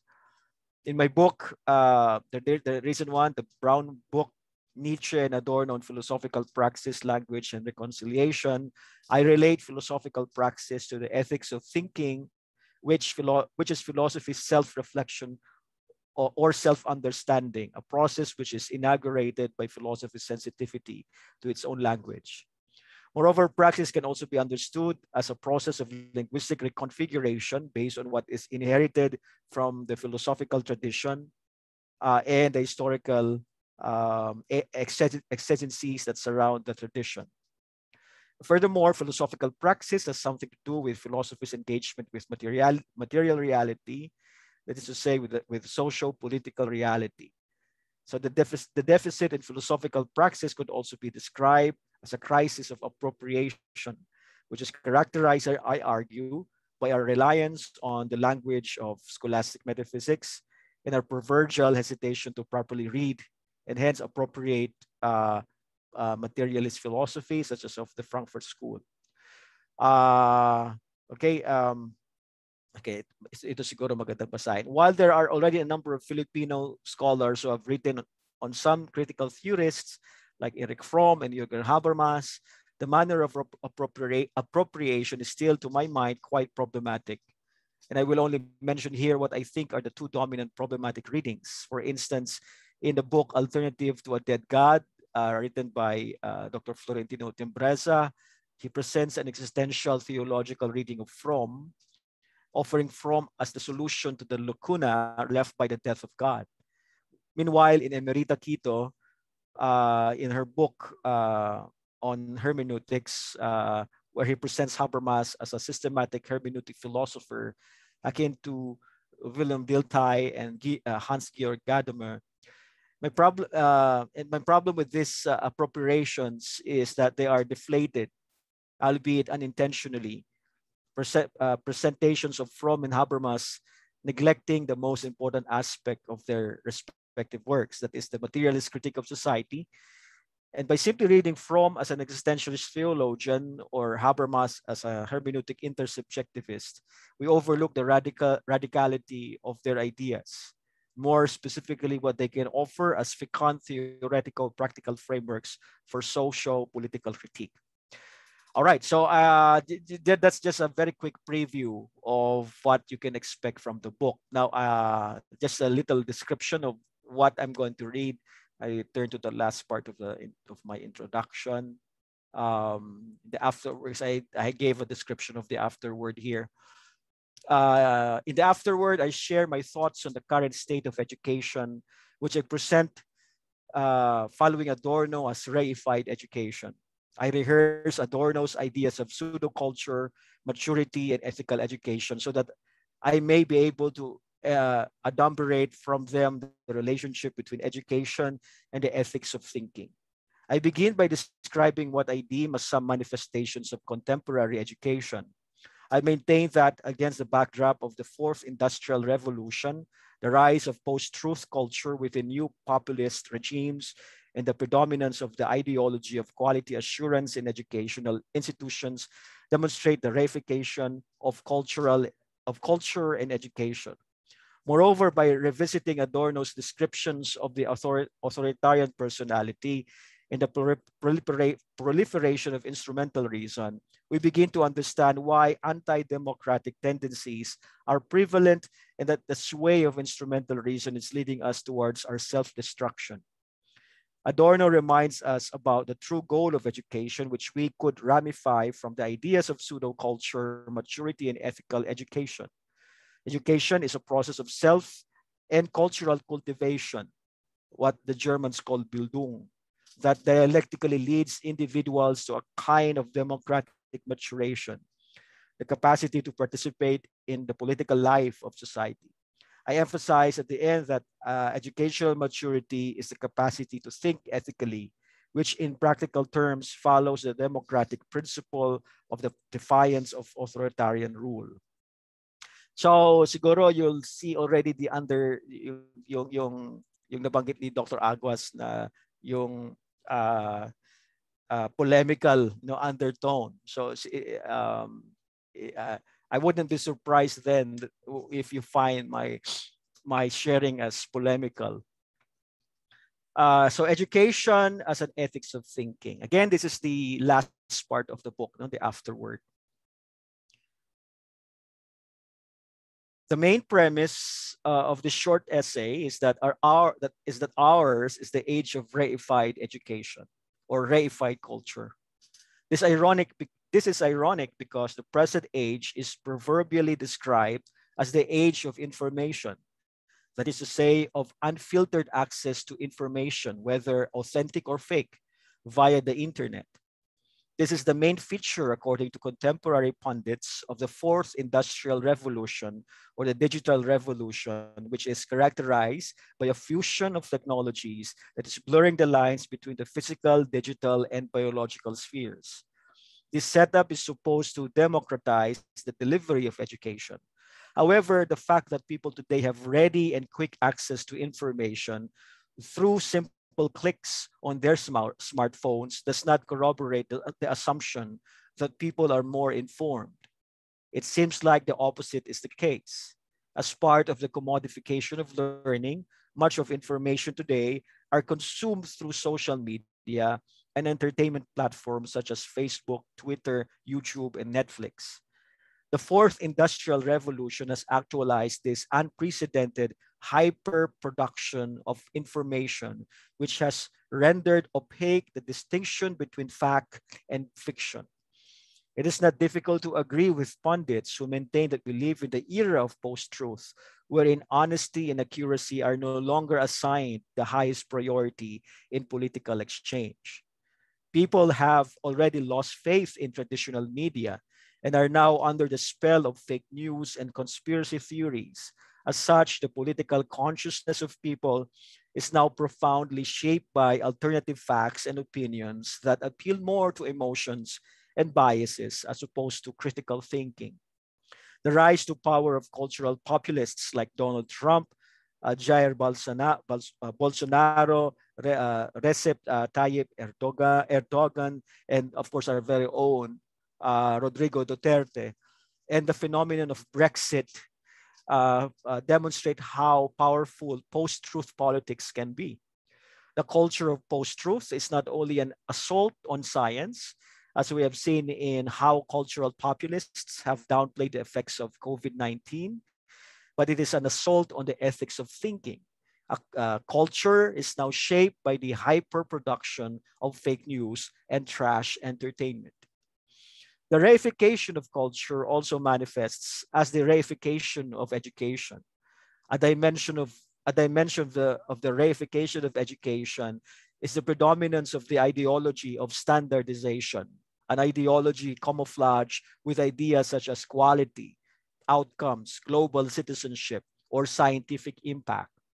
State policies such as the ones issued by the Philippine Commission on Higher Education through standardizing assessments such as university rankings, program accreditations, outcome-based education, journal impact factor, and bibliometrics.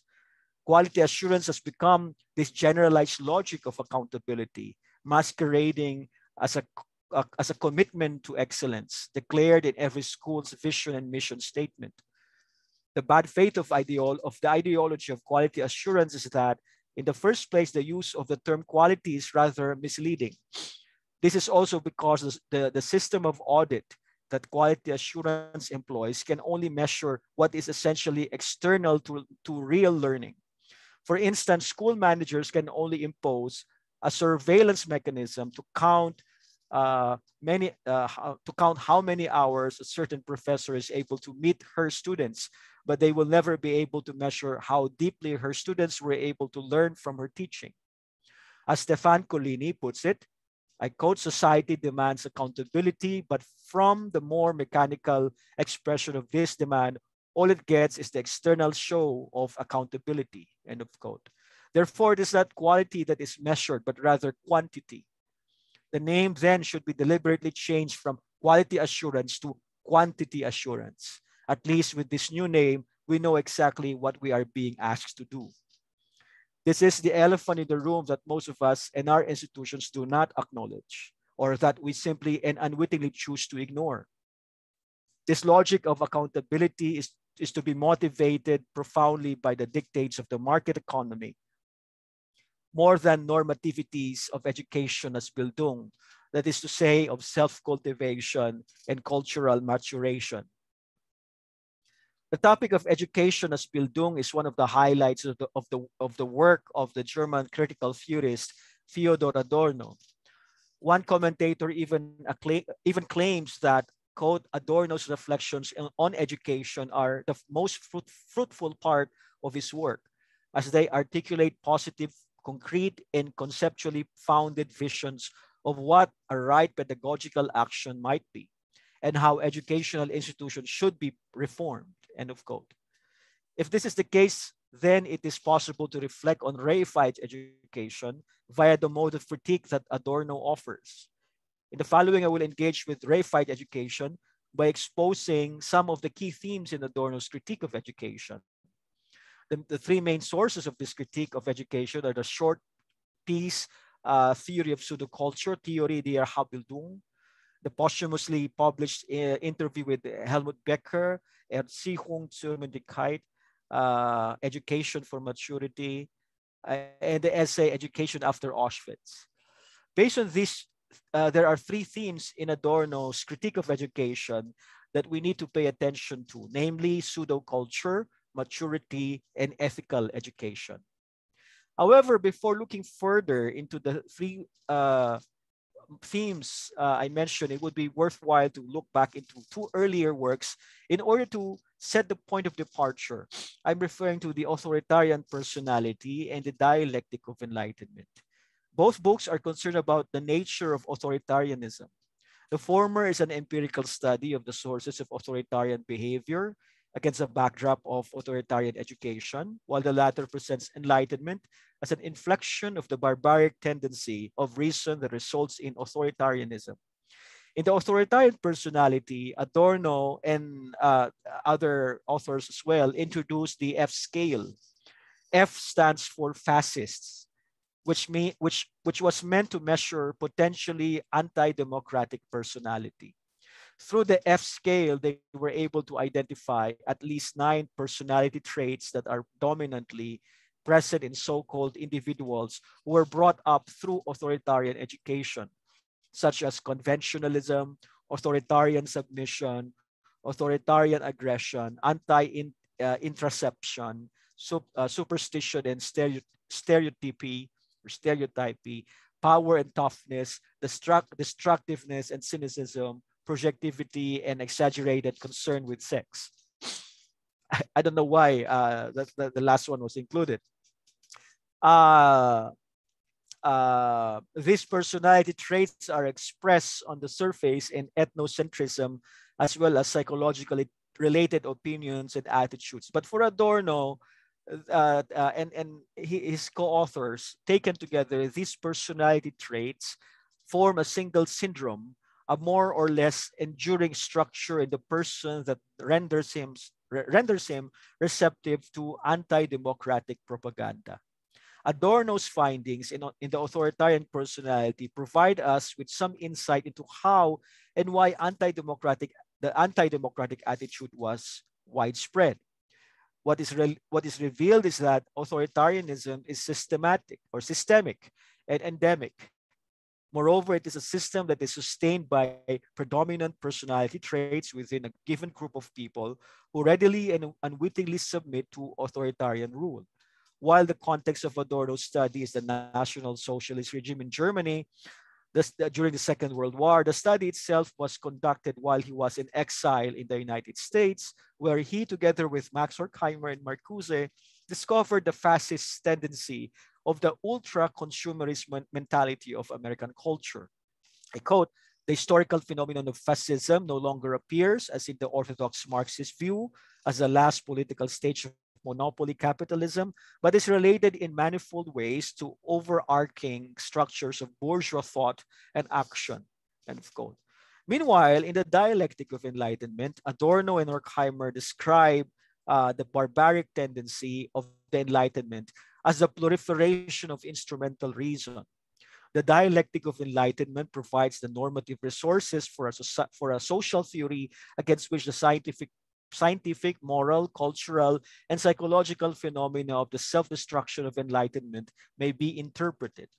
Adorno and Horkheimer write, I quote, "For enlightenment, anything which does not conform to the standard of calculability and utility must be viewed with suspicion.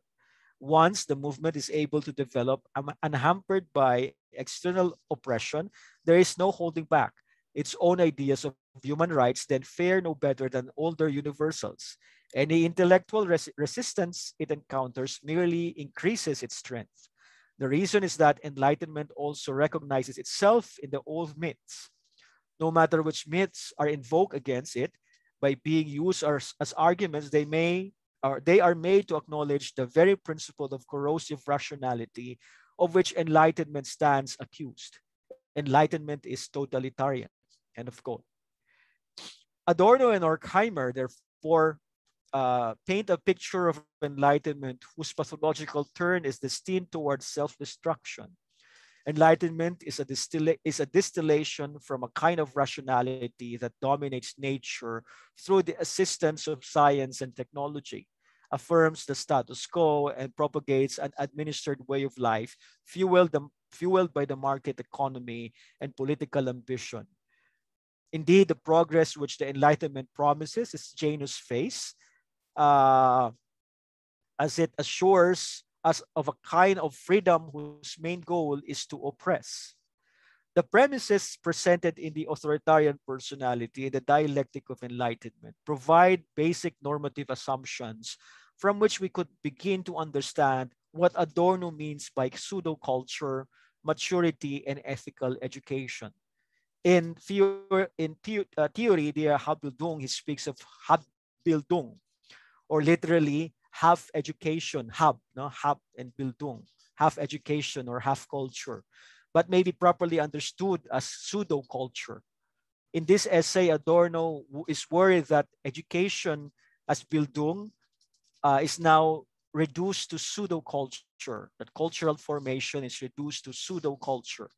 For Adorno, education is a dialectical struggle of someone who navigates between individual autonomy and social adaptation. As such, cultural formation, or Bildung, presupposes this dialectical struggle, for it enables an individual to confront the conflict between autonomy and social submission. The absence of this conflict, therefore, results in a kind of half education because the development of personal identity and social integration is arrested. Culture, Adorno writes, and I quote, has become socialized pseudo-culture, the omnipresence of alienated spirit, end of quote. Pseudo-culture, or the disconnection from the dialectical cultural formation, is what characterizes a kind of educational system that ideologically focuses only on certain purposes, especially narrow economic purposes. If only the interests of the dominant groups determine the aims of education, then what follows is pseudo-culture. To quote Adorno again, in the concept of pseudo-culture, the commodified, reified content of culture survives at the expense of its truth content and its vital relation to living subjects. This roughly accords with its definition. The fact that today the term pseudo-culture has acquired the same antiquated and arrogant reputation of folk culture does not prove that the phenomenon has disappeared, but rather that its counter concept, culture itself, which alone makes it comprehensible, is no longer present. For better or worse, only isolated individuals who have not been absorbed completely in the melting pot, or professional groups who celebrate themselves as elites, still participate in culture. However, the culture industry in the widest sense, everything jargon certifies as mass media, perpetuates this state of affairs by exploring it. End of quote. In relation to the dialectical development of culture, in Erziehung zur Mündigkeit, Adorno echoes the Kantian position on the relationship between education and democracy. And he says democracy is founded on the education of each individual in political, social, and moral awareness, as embodied in the institution of the representative vote. If this process is not to result in irrationality, then a prerequisite must be the capacity and courage of each individual to make full use of his reasoning power. End of quote. By highlighting this Kantian premise, Adorno emphasizes the political character of mature education. In this context, the participation of an individual in democratic practices does not only to her personal and political maturation, but it signals the individual's political, social, and moral maturity. What we can take from this is that for Adorno, one's educational maturity lies in her capacity to engage herself in the concreteness of socio-political reality. Another way of saying this is that if one is truly educated, then one has the moral duty to live a political life, meaning one should not disengage from a critical as opposed to a conformist outlook on life. In this sense, being educated then is this capacity to be critical, that is to say, to resoluteness, that's to say the resoluteness to say that something is morally wrong. Meanwhile, in education after Auschwitz, Adorno emphatically declares, I quote, the premier demand upon all education is that Auschwitz not happen again, end of quote.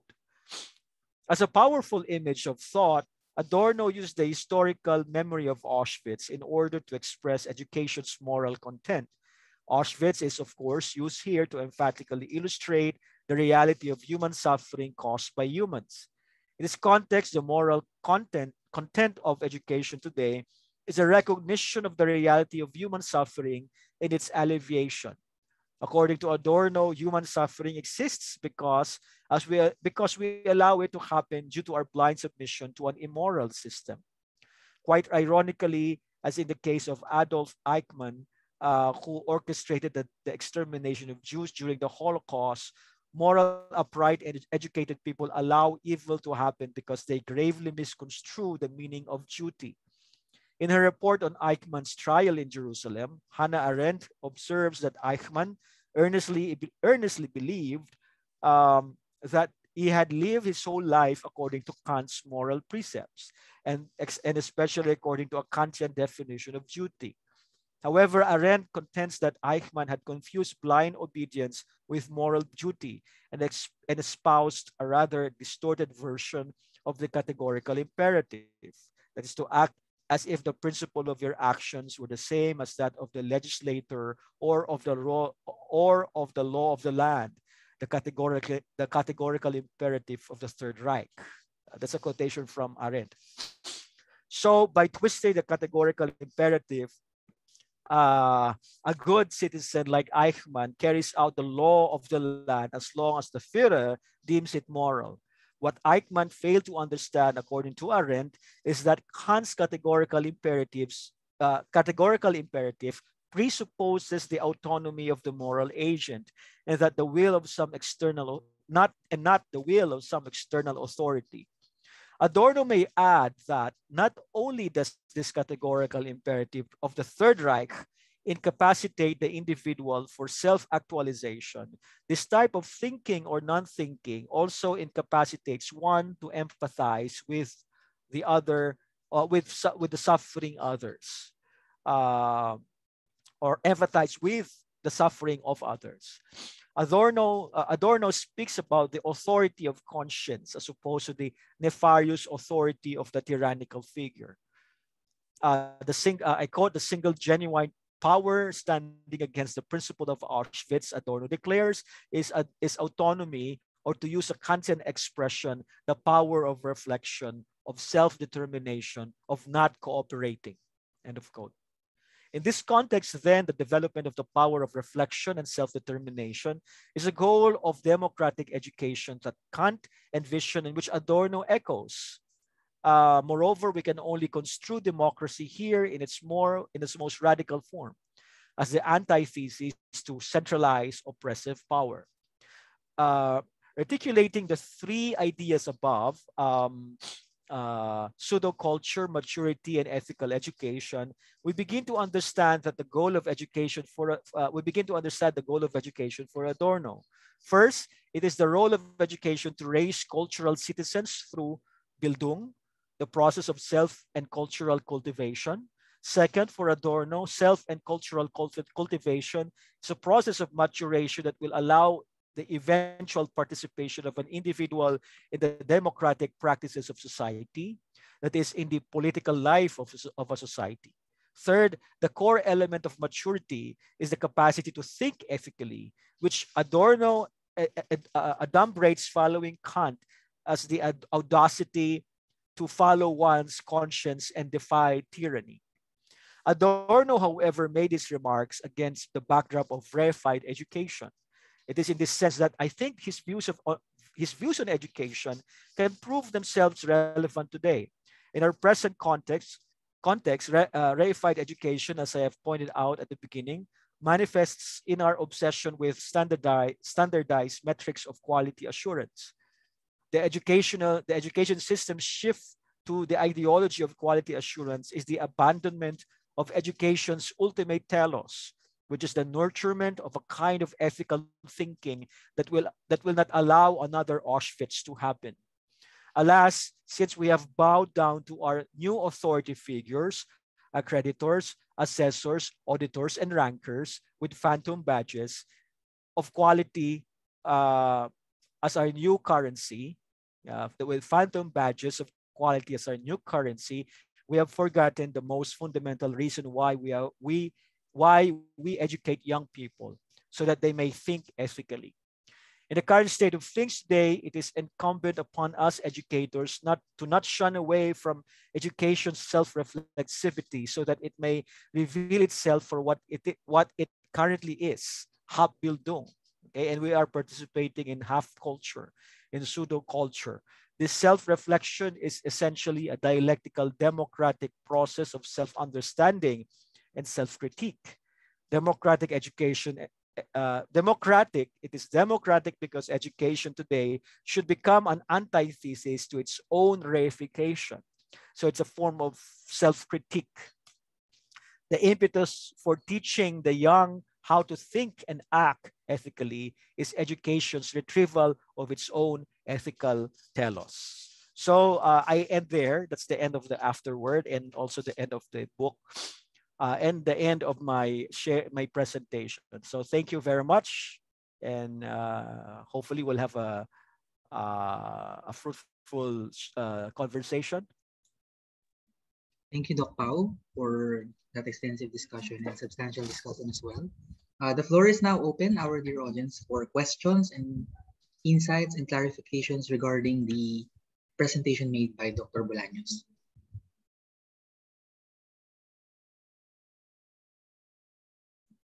We have Sir Ignacio. Yes, good evening. Hello. Hello, JV. Hello, my okay friend. ba yung camera mo? I'm not magulo ngayon eh, sorry. So medyo wag na muna ngayon. Kasi I had chores to do, so kind of messy right now. Anyway, first of all, I'd like to thank Dr. Pao for that piece. And I also like to emphasize my appreciation of his reiteration of Kant's concept of education, which I think has been a little bit downplayed in the realm of discussion in education philosophy. And the question, and I agree with what we have said, that the telos of education indeed is the moralization, as Kant would say, the moralization project of the human race.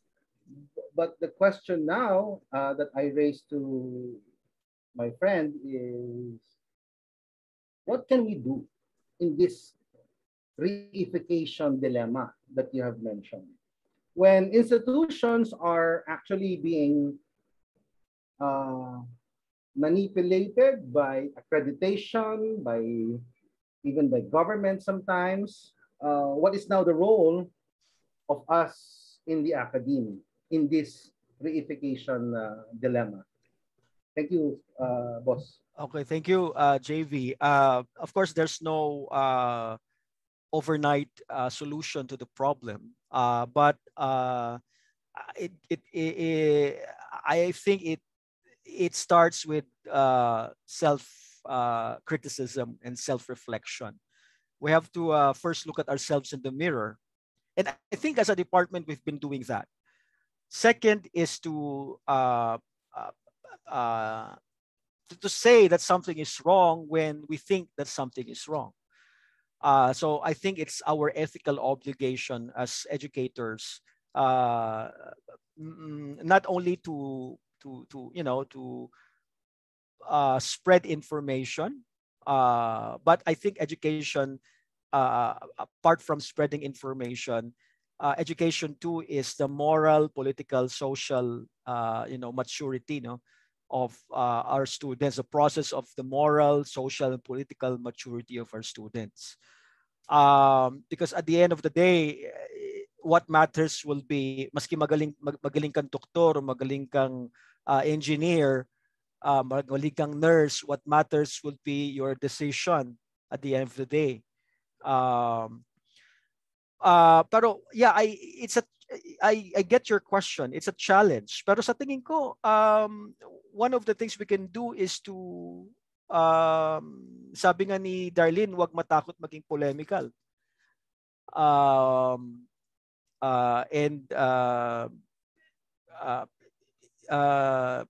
that's precisely what we've been doing, no? In the past few conferences that we've had, that not only the self-criticism, but also the critique of this kind of educational ideology is reiterated. So ito na-reiterate ko na naman, no? But this time it's part of my part of the book that I just finished. So sa tingin ko, gawin natin yung mga kaya natin, no? To use philosophy, the tools in philosophy, kasi what we have as philosophers, what we can contribute rather as philosophers is what I can refer to as a kind of critical vocabulary, no? A kind of critical vocabulary that can be used to to criticize, make sense of the situation. Hindi natin masosolve to kaagad-agad eh. Not with one conference. Actually, nakakailang conference na tayo. Hindi na-solve kasi hindi naman nakikinig yung mga tao. Nakakailang opinion pieces na tayo sa Rappler at saka sa Inquirer, even our former Secretary General is very vocal regarding his critique of quality assurance, yung mga ganyan. Pero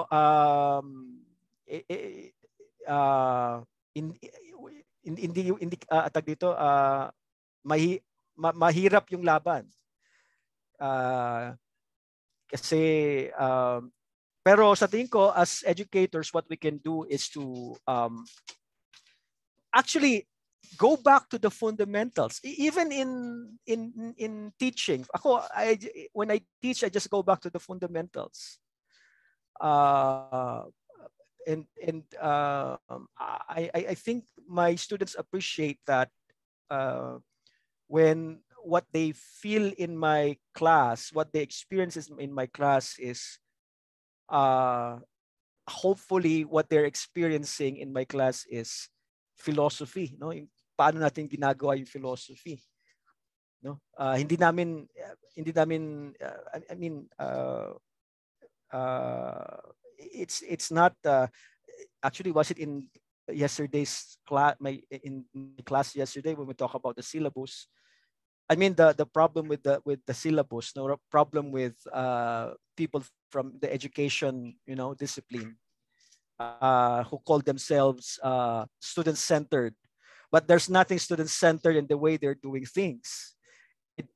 Their style, their pedagogical style is actually syllabus-centered. No? Don't get me started with that. Not student-centered. So yeah, I think it was in yesterday's class when I mentioned that there's nothing student-centered about what they're doing. So yun lang masasabi ko. Actually, I'm also in a place where I'm grappling with. I'm also struggling with the idea of the idea of solving the problem. Kasi sa tingin ko we'll just have to continue what we have been doing so far. And eventually, kasi I think the friend of philosophy is time. The friend of philosophy is time. Even for example, when Nietzsche metaphorically, hyperbolically declared the death of God through his madman in the gay science, that didn't make sense to his contemporaries, no? And he was accused of being an atheist and so on. But it took the First and Second World Wars to prove his point, right? That maybe we need a war.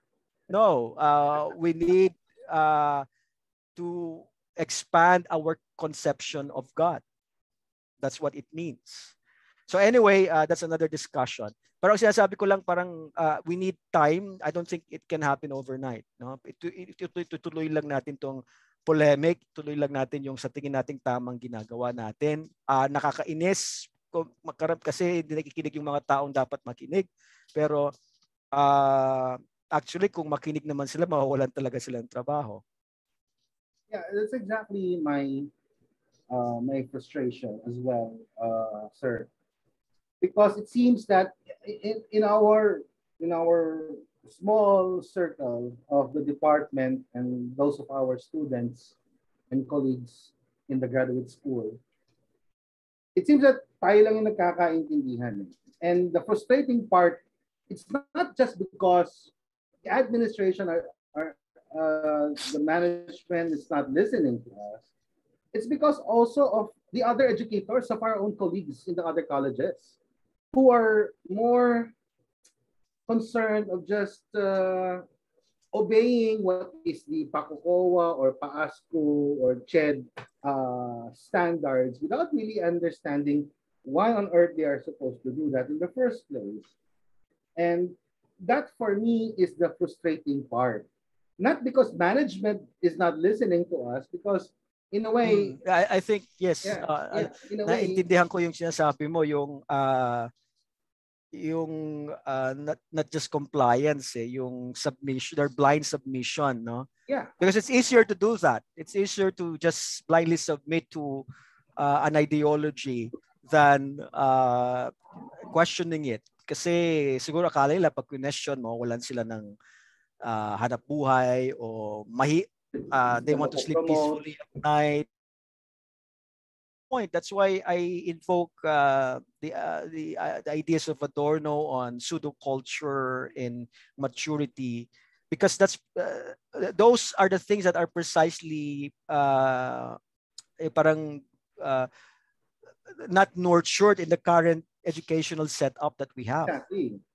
And another sad fact is that the education, the institutions that are supposed to be the ones who should, raise this issue, are the ones who are actually supporting it, like the education, like College of Education, College of Science, no. Just imagine College of Science, dapat talaga freedom of experimentation. But what nawala, no? Everything was funneled. I agree with you. Yung College of Science dapat mas radical pa yan dapat kaysa supposedly kaysa sa atin. Kasi sila yung system talaga nila ang katamaan. Their system will the one that will benefit profoundly from freedom of speech and yung tag doon yung what's that term again? Yung academic freedom. Yes, exactly. Well, anyway, I don't want to hog the discussion. Thank you so much, Sir Pao. Thank you, JV. Thank you. Thank you, Sir JV, and thank you, Doc Pao. We have another question from Dr. Franz. Sir Franz, go ahead po. Thank you, Aldrin. Sir, hello, good evening. Hello, Franz. Ang iniisip ko lang what is your take on the limits and potentials of student activism, not only in the macro perspective, macro issues, but rather internal student activism within the institution. They are active on policies, on accreditation, on how syllabus would be formulated. What's your take on this? Hindi talaga merong student activism. I mean, when you say activism ba, you're just referring to student involvement or yung radical activism? Hindi, yung involvement in more on the policy making. Actually, yes, students are actually or should be involved, and it's part of the policy not only of the university but also of CHED, that when we are reviewing in revising our curricula, we should be involving our students and also our alumni and alumni who are working in other industries. Kaya yung the students should be involved in that process. Kasi nasa ano na yan eh, nasa CMO yan ng CHED eh. Na when we are revising, involved dapat yung mga stakeholders na yan. Kaya, and that's why in our Saturday's cluster meeting, I asked you to invite your former students, and the graduate students are also invited, so that the conversation will not just be one-sided. It involves the voices of those who are going to benefit from the revisions. Kaya yun kung ang tanong mo yung involvement lang ng mga estudyante sa policy making, wala akong problema doon. Dapat involved sila, dapat pakinggan natin yung kanilang sinasabi. What about the limits and potentials of radical student activism? What are there also potentials really for some changes? What do you I don't know if I understand your second question correctly. Yung radical activism, kung may mga estudyanteng mga radical activists, basically students who go to rallies and ganun, makakadagdag pa yon ng pagbabago. Any movement actually, regardless of whether whether the movement is destructive or creative, any movement can result in change.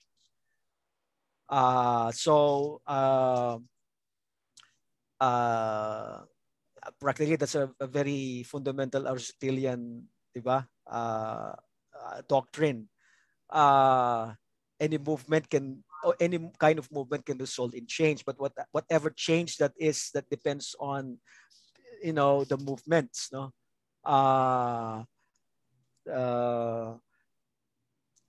Sana lang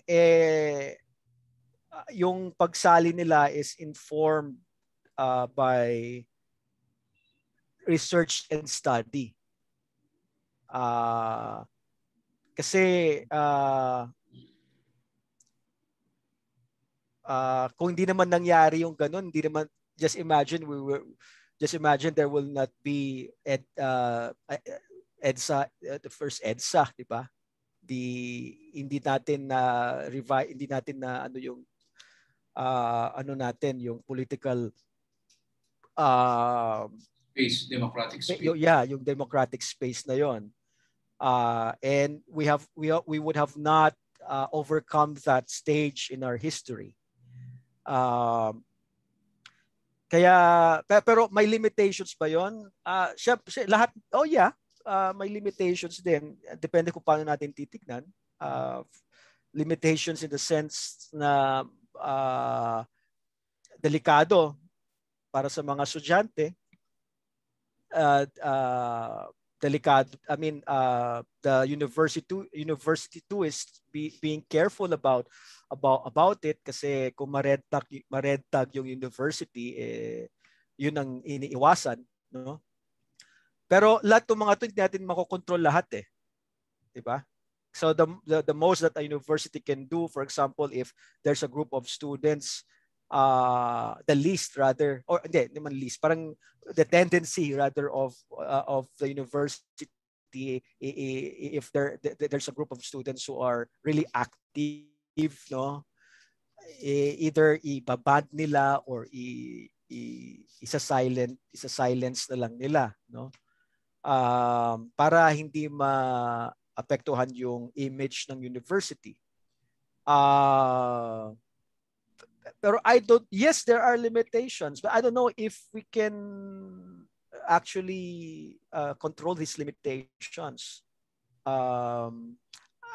Kung kailangan ba nating pigilan sila, di ba? Huwag natin silang palabasin o ano.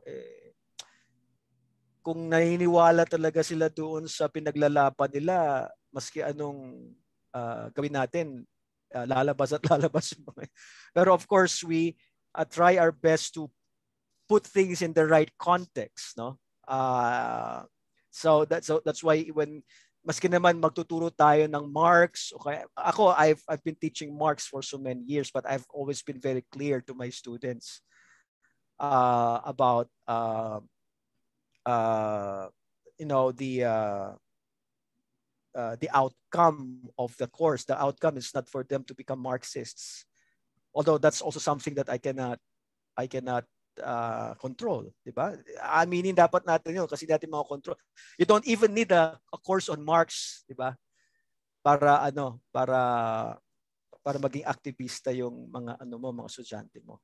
So, meron atang comment si Ma'am Flor connected do sa Yeah, sige.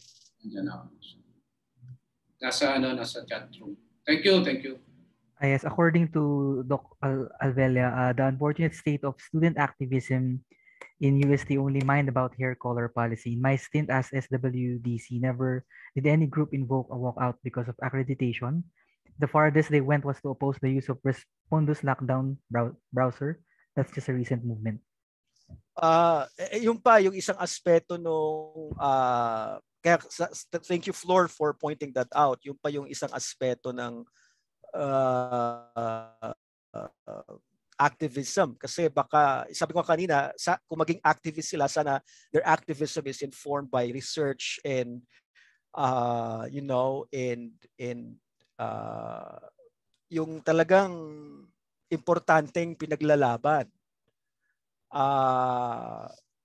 Yung hindi activism because it serves only a small group of or yung parang active, I don't know, yung how can I describe? I can only think of one example, yung activism ng mga Trump supporters, parang ganun, no? Wag sanang ganun yung type of activism nila. Thank you, Doc Pao, and thank you, Doc Flor, for the comment. I think we have another question from Dr. Carino. Sir Jove, go ahead po. Thank you, Aldrin. And thank you, Sir Pao. Thank you, Jove. Just waiting for my camera to get activated. Sige lang. Solar powered po kasi itong camera. Tsaka umuulan ngayon, walang araw. Pagka madilim ay takes a while. Yan. Ba ako? Yes po, Doc. Ayan. Anyway, several things in my mind. Yung in the initial part of your presentation, sir, yung when you were talking about nga yung your views on education, especially on how it is being carried out now or practiced in the university context. Naalala ko lang bigla yung how was it being done rather during the early days. When I say early days, I mean antiquity down to, let's say, Middle Ages, na kung tutusin, there's no such thing as education. Para yung geometry was being taught as geometry, parang gano'n. Music as being taught as music. Walang education. Parang the process of passing on music to someone else is considered as a musical activity. Yes. Parang apprenticeship, no? Apprenticeship yung nangyayari. That's as when a professor like Thomas Aquinas would teach theology. It's him doing theology in the presence of his students. I mean, walang education. Ngayon parang nangyayari nga yung you're doing philosophy, so you need to fit your philosophy within the second layer called education para makapag-philosophize ka. Yun, just a thought. Ngayon, yung pong aking question is actually a borrowed question. I'm coming from the comment of Dr. Cleopas, kung natatandaan niyo yung panel discussion dati. Yeah. Hihinamin ko yung tanong niya and use it as my parang take-off point. Ano ito para pong tanong ng isang devil's advocate. I am representing actually Obra tonight. Okay. And I'm using this opportunity to air this question. Kung natatandaan ko yung intervention or yung discussion ni Ma'am Cleopas, Ma'am Jackie, parang she was saying something like quality assurance has its own uses. And we do not need to totally discard it. We can in fact make it or use it for our own purposes. And we might be surprised. It can be a boon to us once we are able to use it properly. My first question is your take on that comment. Kasi nung sa panel discussion po, parang we didn't really have a chance to hear your views on each other's views. Yeah. So you might say a few words about it. Ngayon, yung second question ko po, this is more related to the entirety of your presentation. Yung ito na ako na yung mole ng obra. Granted that we allow, for example, the Department of Philosophy to use a critical theory of education as a basis of policy for promoting and assuring quality education. How would that work? How do we translate inputs from critical theory into policy statements or policies in quality that can be embraced not just by philosophy or any allied courses, but all other disciplines in the university? So, yun po. Okay, thank you, Mr. Ofra. Nagpa-practice na ako, who knows, baka maging obra ako ba? Oo nga eh. Nakakatakot. Thank you for that, Jovi. Thank you for those questions. I like yung una, actually I wanted to respond to Jack when she said that, not because I disagreed with her, but because I think we need to flesh that idea out further. Kasi yes, ang sinasabi kasi niya, we should also be responsible or ano yung word na ginamit niya? Accountable to our students, parang ganon. Yes, I agree. We're always accountable. Kaya nga, I think being accountable to is a political act. But what kind of accountability are we talking about, right? Kasi ang accountability na nangyayari, accountable ka dahil nakapagpasa ka ng mga syllabus mo. Once you've submitted those documents, okay na, you've marked that box already of that box on accountability. Diba? Parang nagawa mo na yon, wala ka na ibang gagawin. So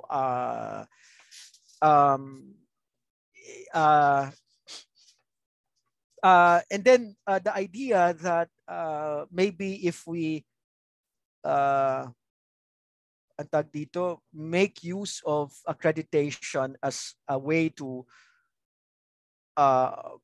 see ourselves, no? Parang it's also a kind of mirroring process, no? A kind of reflective, critical process. I agree with that, but natin gawin yon. Pero hindi, that's not what's happening. Yun ang criticize naman natin, hindi yung self-criticism or hindi yung maitutulong ng assessment, no? Sa atin. Kaya lang kasi that's not what's happening. What's happening is that we are racing for phantom badges, no? We're racing for logos, we're racing for branding, we're racing for ang tag dito yung ang tag mo doon yung I call that again yung stamp. We're racing for stamps. We're not racing for we're not racing for parang self-fulfillment or the the word that I want to use, yung parang it's a kind of self-fulfillment that's brought about by the satisfaction in your work, parang ganon. Kasi actually we don't need to do that. Pagka ang gusto lang natin mga badges, hindi natin kailangan magseryoso sa research natin. Hindi natin kailangan magseryoso sa mga tinuturo natin. Hindi natin kinakailangan maging seryoso sa paniniwala natin. Na kunwari sa mga moral obligations natin, hindi natin kinakailangang seryosohin yung mga yan. Kung ang laro lang naman na gusto nilang laruin natin yung makakakuha kaagad para sa university ng mga phantom badges na yan. So that's precisely what we are criticizing, and what I'm criticizing is that I'm not criticizing atag dito yung self-reflexive process ng self-assessment or assessment, pero ang kinikriticize ko yung obsession natin precisely sa accreditation, sa lahat na lang ng siguro 95% ng meetings natin will be about accreditation, no? Saan na yung ano na yung pwede nating mapag-usapan pang iba kung yun na lang ang pag-uusapan natin, di ba? Ang ginagawa lang nga natin sa department natin kaya nga pagod na pagod tayo kasi on top of those meetings, kailangan pa natin ng mga ganitong mga activities para lang mapunan yung pagkukulang ng ng proseso natin. Kaya pagod na pagod tayo, we're deflated, we're kasi nga dapat yung energies natin nakatuon lang talaga sa pagtuturo natin, pag-research natin, pero hindi, merong mas malaking porsyento yung ginugugol natin sa preparations for ISO, for accreditation, and so on.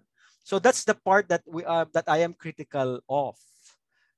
Pero kung self-assessment lang yan, siguro ang pinaka malapit na pwede nating banggitin yung self-assessment ng CHED ng Center for Excellence. Yun, okay lang yun. Kasi it's not imposed. It's not although rin yan, ang nagiging imposition na rin yan ng university. Kasi gustong-gusto ng university yung mga ganun Yung nakalagay sa logo, katabi ng logo, yung mga iba't ibang mga mga awards or mga bakit natin ginagawa yun? Para makapag-attract tayo ng mas maraming estudyante, para ma-attract natin yung mga magulang para sa UST nila enroll yung mga anak nila. So mukhang yun yung motivation, no? It looks like that's the motivation, no? So the motivation is, for lack of a better term, the motivation is profit oriented.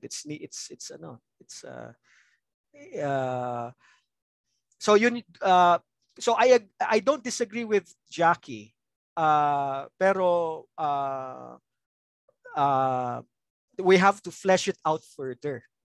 Kasi it's not about, I don't think she's referring to the wholesale embracement of the ideology of quality management. I think what she's saying is that we can actually participate in the healthy type, the right way, the right type of quality assurance, but not this one. Sa tingin ko, doon rin siya nanggagaling.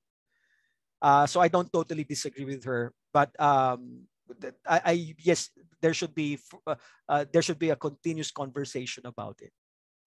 And then yung next na question mo about yung paano natin yeah, actually I'm not really proposing that critical theory becomes a framework for conceiving an alternative pedagogical policy. Hindi ganoon. Parang siguro first level noon, Adorno provides me with some conceptual tools to describe what I think are the pathological tendencies of the current educational system, which is this disregard for the cultivation of culture, yung maturity ng students, hindi puro lang it's all about the syllabus, the format, even just the format of the syllabus, mga ganyan. And then yung ethical yung ethical maturity ng mga estudyante.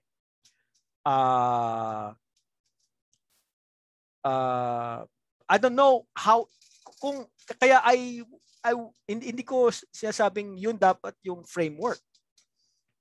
Ang sinasabi ko lang siguro sa tingin ko ito yung mga fundamentals na nakakalimutan natin.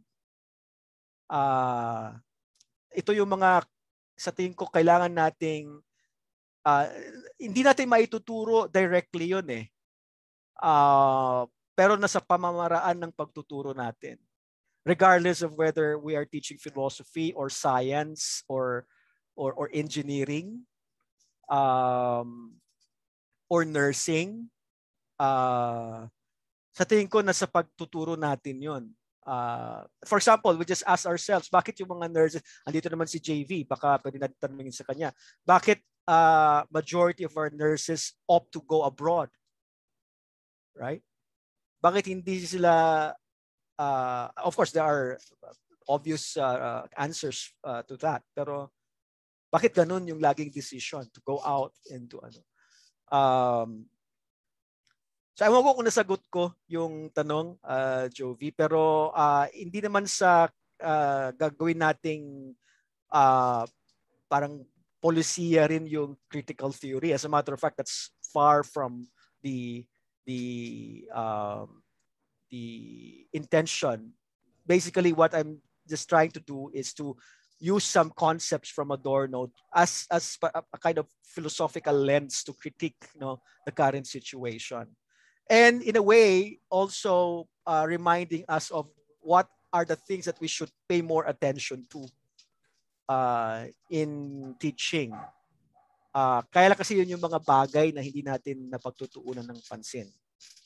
Well, I asked that question, sir, kasi may agenda rin ako ron.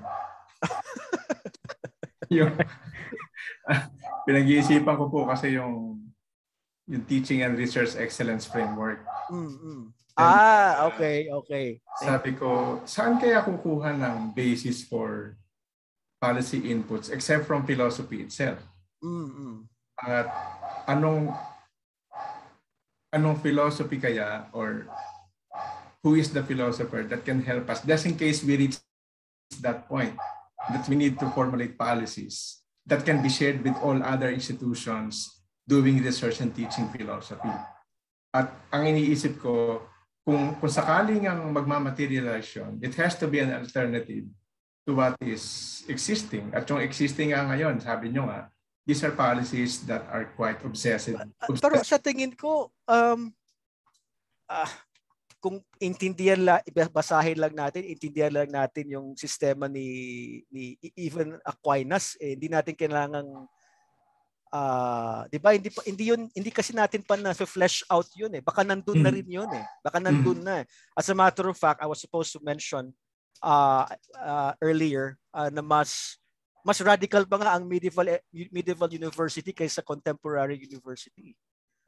When you were saying something about yung yung the medieval times, ang tingin ko mas radical pa kaya nga naka-produce sila ng Thomas Aquinas. Kasi mas radical, mas nangibabaw dati yung academic freedom kaysa ngayon.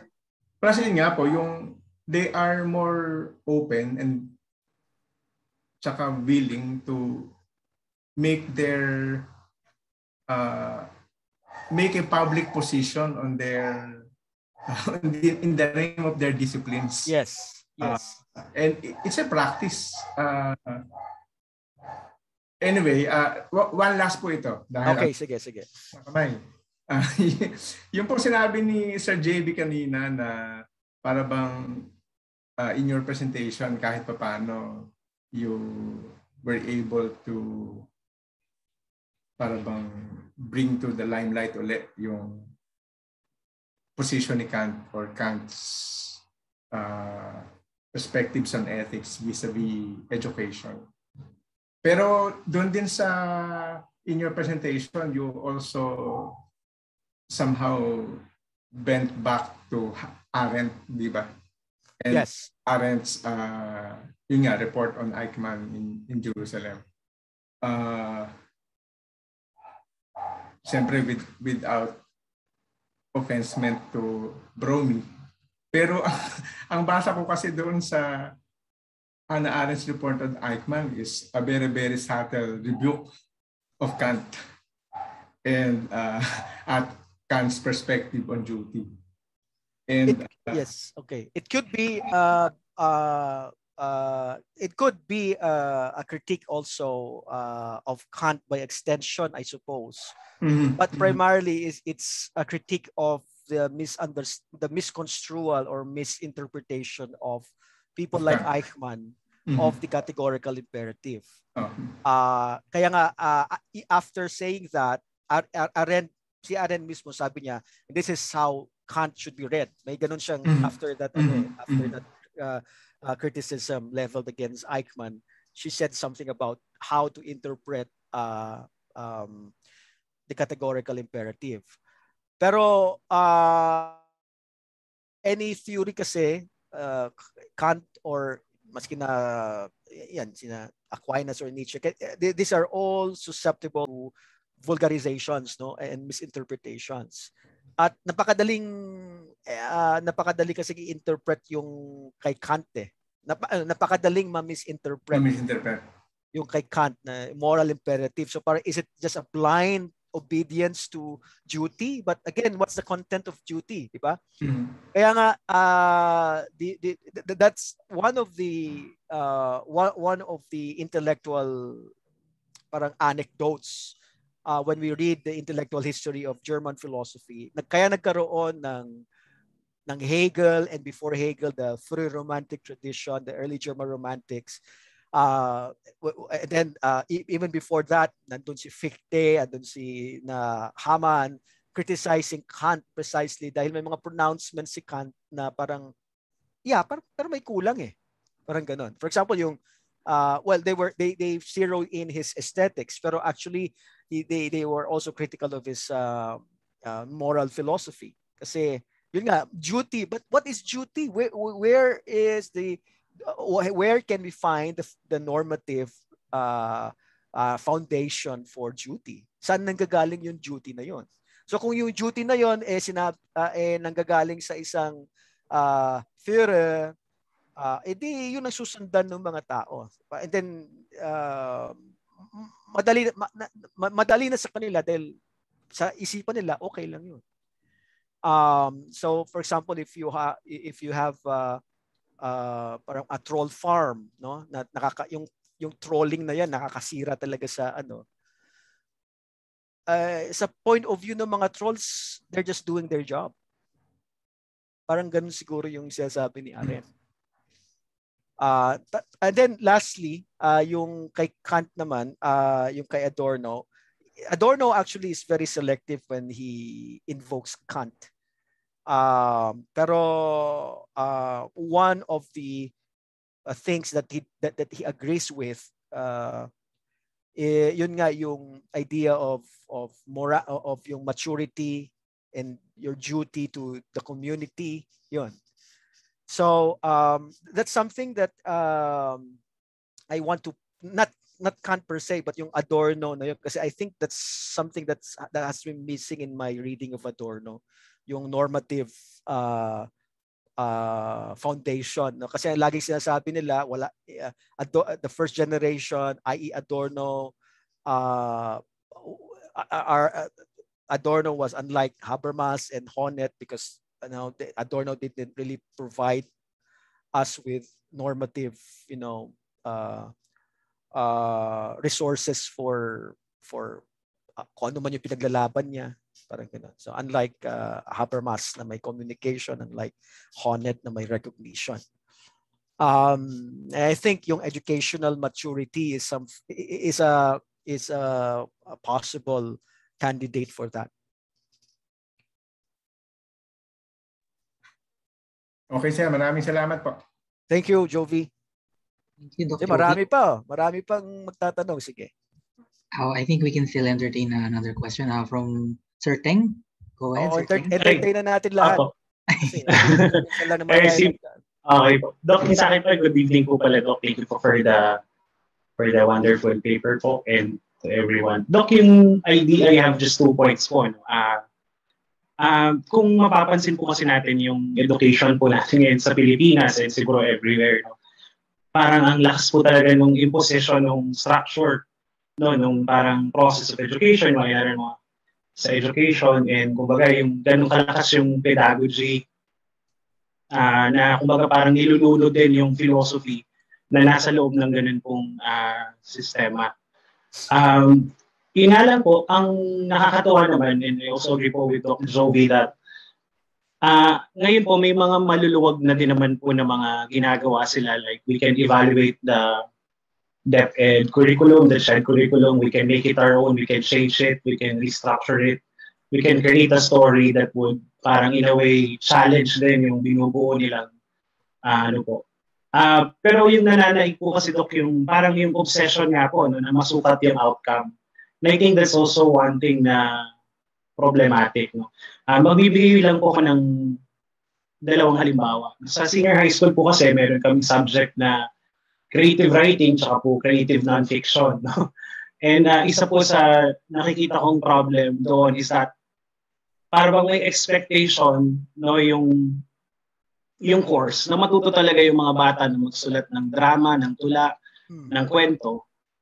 Kumbaga parang siguro po isa sa problem, no, na ma-share ko din po yung parang there's an obsession to anticipate that the students would learn it even if parang when we talk about the duration of where these subjects are being done, parang it's impossible. Like how can you, for example, be a writer in 1 term or 1 semester? Parang it's impossible. And yet, parang the demand of the curriculum is that the students at the end would at least learn this. No? Siguro po yun po yung isa sa, actually comment lang naman po ito, Doc, no, about the ongoing discussions po na ginagawa natin. Kasi naghahanap din po ako ng mga pwede naming magawa din po sa senior high school. And nakinig din po ako nung nakaraang talakayan pinagkaroon po ng free seminar din po yung department.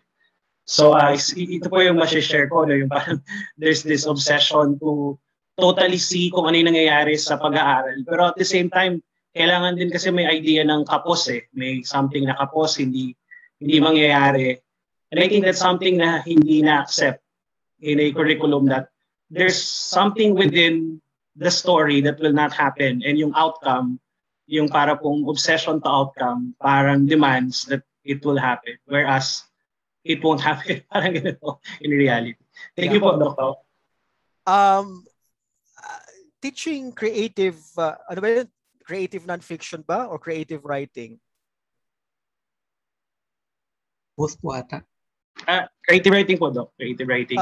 Well, both po. In the first place, I mean, are these students already familiar or with works with creative works on nonfiction or or fiction?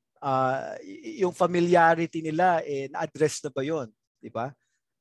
Kasi kung pinipilit natin sila magsulat pero hindi pa sila na-expose sa mga hindi pa sila na-inspire, in other words, mahirapan silang magsulat kung hindi nila alam kung ano yung basihan or yung parang wala silang inspirasyon o kaya there's no parang I don't know how to refer to it. I can only think of the word apprenticeship, no?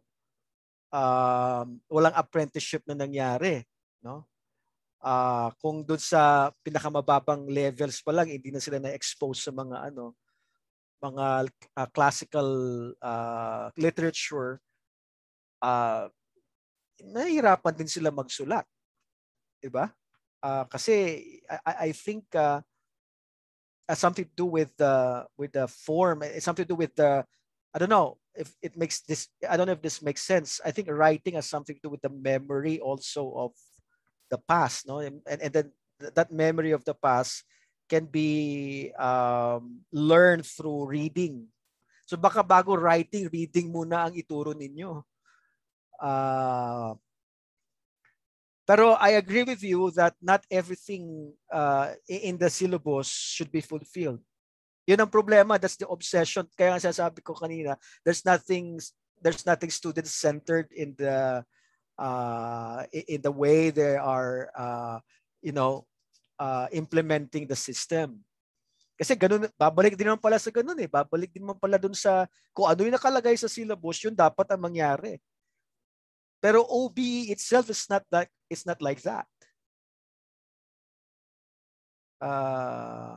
Kaya yun lang ang masasabi ko, Teng. I agree with you that there should be a kind of sensibility to contingency, no, when it comes to teaching. And especially when we are teaching the humanities, especially when we are teaching literature or philosophy, that actually that defines it. That defines the dialectical nature of teaching philosophy. That any discussion will leave room for or leave space or room for further development or discussion. There's nothing final. Kaya lang, kung sabi nga ni Jove kanina, merong philosophy and then pipilitin nating ipasok dito sa sistema, kinatawag nilang OBE na hindi naman OBE talaga, magkaka-leche-leche talaga. And then, ipipilit na ito yung gawin natin. Kaya, sa tingin ko, pero yun ang masasabi ko for now. Pero baka dapat matuto munang magbasa ng mas malawak, mas malalim yung mga estudyante bago sila turuang magsulat. Baka naman, pagka nakapagbasa na sila ng maayos, hindi na natin kailangan silang turuang magsulat. Thank you po, Doc. Salamat po. Thank you. Thank you, Sir Teng. And we have another one from Dr. Montanya. Sir Bob, go ahead po. Hello, good evening. Hello. Sorry sa video, it's not working kasi. It's okay. Yung pinag-usapan nyo kasi ni Franz, no, yan yung study ko for this year eh. Kasi nakita ko nga yung conflict niyang activism tsaka yung government intervention. So parehas nagwo-work yan sa mandate ng Constitution. For example, yung academic freedom, that is a constitutionally protected right. Albeit vague, no? Albeit the Constitution is very vague on it. Oo nga, vague nga eh. Tapos yung yung mandate naman sa AFP to secure the land, to alam mo yan, yung it leads to identification of actions that are considered as red. Kaya nga hindi ko pa alam ang sagot, no, basically, pero I'm glad na na-raise siya. Kasi very delicate yung mga red lines, no? Kasi pag nag-overflow yung power ng AFP, nagba-violate na siya ng isang right. Tapos pag nag-overflow naman yung academic freedom, pwedeng nagba-violate na rin siya ng right. So, magandang question yan, no? Pero siguro by the time na mag-talk ako sa December, baka meron na akong konting sagot dyan. But I have a question, no, based sa lecture mo, Pao.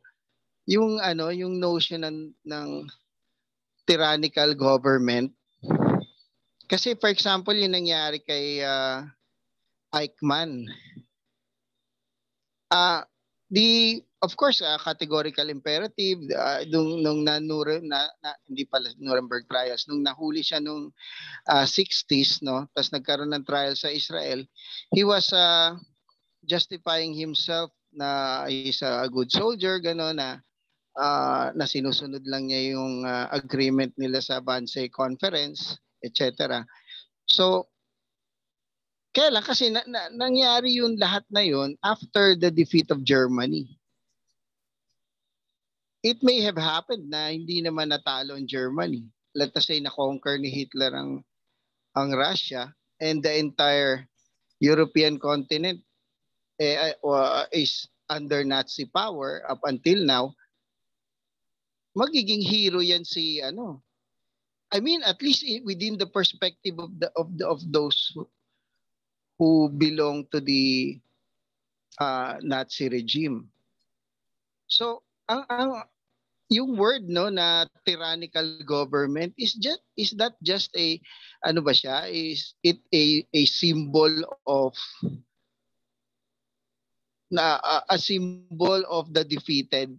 Kumbaga, characterized lang ba siya na tyrannical yan kasi talo na siya so ika-categorize siya as tyrannical, pero if at the end of the day, during the time na they're still in power, hindi siya kino-consider as tyrannical. So, yun. I think siguro yung brand na tyrannical was not only given to Nazi Germany after their defeat in the 40s, no? Even before, kaya nga may alliance against them. Kasi nga, they were already, Hitler was already a known tyrannical ruler.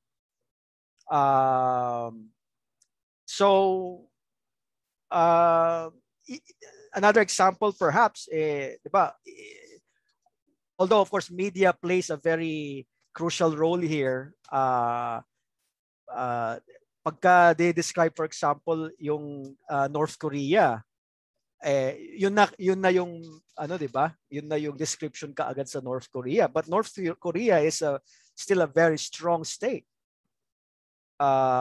Pero most, if not all of us, would already refer to North Korea as a tyrannical state.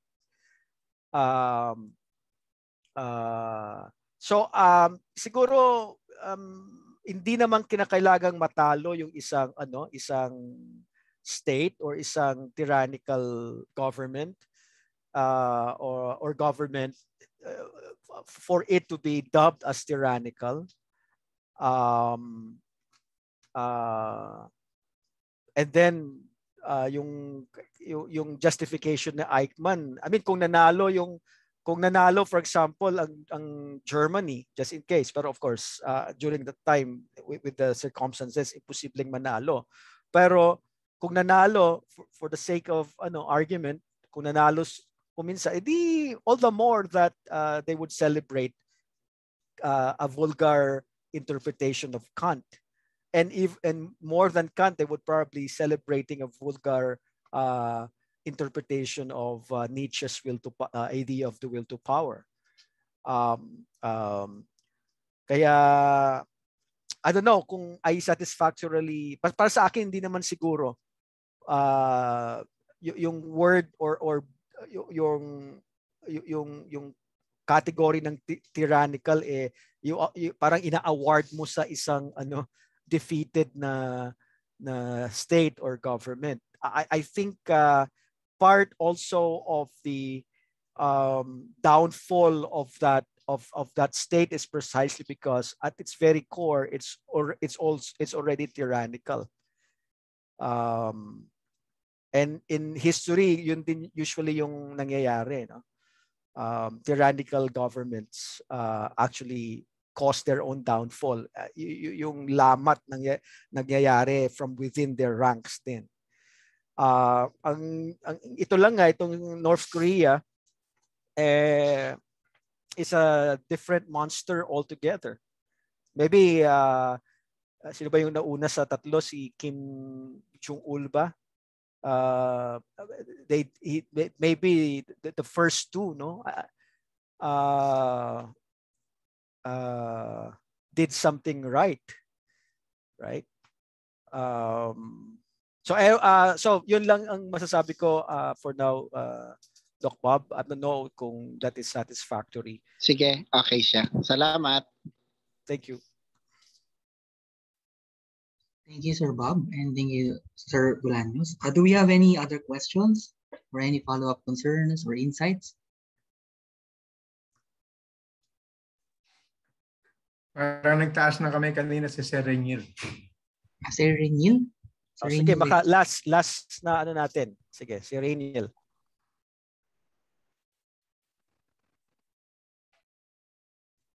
Kung nandito pa siya. Sir Jove kasi. Magandang gabi po. Hello? Yan. Pasensya na po. Magtatanong pa ako. No?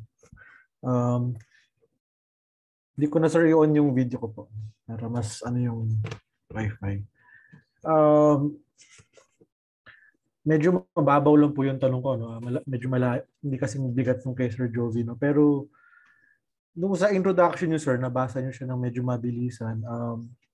Nabanggit niyo po si Timbreza. So, ang naisip ko parang meron kang talagang parang goal to engage with parang Filipino appropriation of philosophers, for example, of Eric Fromm.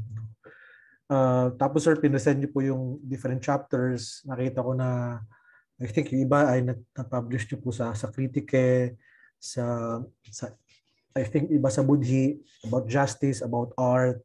Then eventually po, pagdating sa conclusion, you talk about parang a critic of Philippine education, etc. So, of course, parang given naman sir na you are criticizing Philippine society here. No? Parang you're doing a critical theory of Philippine society. So, ang tanong ko sir ay, nung bang ni-revise nyo sir yung mga chapters nyo sa book, papunta doon sa last part, did you parang attempt to also engage with Filipino literatures or writers no, who wrote about the topics no, na nilagay niyo po sa chapters? No? For example, you talk about parang sa last chapter, parang prospects about radical democracy. Meron po ba kayo doon na parang, of course, nabasa ko yung sa Kritike, pero nung ni-revise niyo po ba ay, did you parang add na parang engagement with Filipino scholars who wrote about radical democracies such as, for example, si Mabolok and Imbong, or for example, dun po ba sa criticism nyo sa education, naisip nyo po ba makipag-engage, let's say, sa authors such as Lumbera, Guillermo, or Lanuza, then sa critical theory in general with Sir Okay, Pilapil, Hermida? Kasi ang understanding ko, sir, ay yung self-criticism is also parang must also be followed by engagement with the resources no sa academe. And I think engagement is also an ethical activity or an ethical gesture. So kaya ko sir natanong kasi baka ako sa bandang dulo po, although hindi ko napakinggan lahat yung sa last part, meron din kayong attempt to also self-criticize critical theory itself na ginamit yung lens no to present kumbaga theoretical framework sa buong libro no. So I hope that makes sense sir no. Hindi lang po yeah. yung Okay, thank you Rainiel. Well, the motivation of the book is to actually it's a collection of the essays that I wrote in the past decade and a half. Ibig sabihin, these are my humble engagements with well, at least three no dominant themes in critical theory, which are ethics, justice, and recognition. So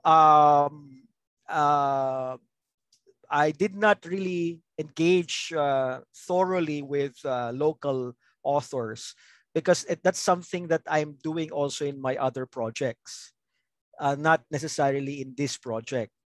Kasi ang purpose ng itong book project na ito is to bring together, no, to somewhat systematize a bit not thoroughly systematize it, pero palang just to bring and make sense of what I have written so far in the past decade. So the themes the themes on ethics, justice, and recognition are the most prominent themes that I engage with.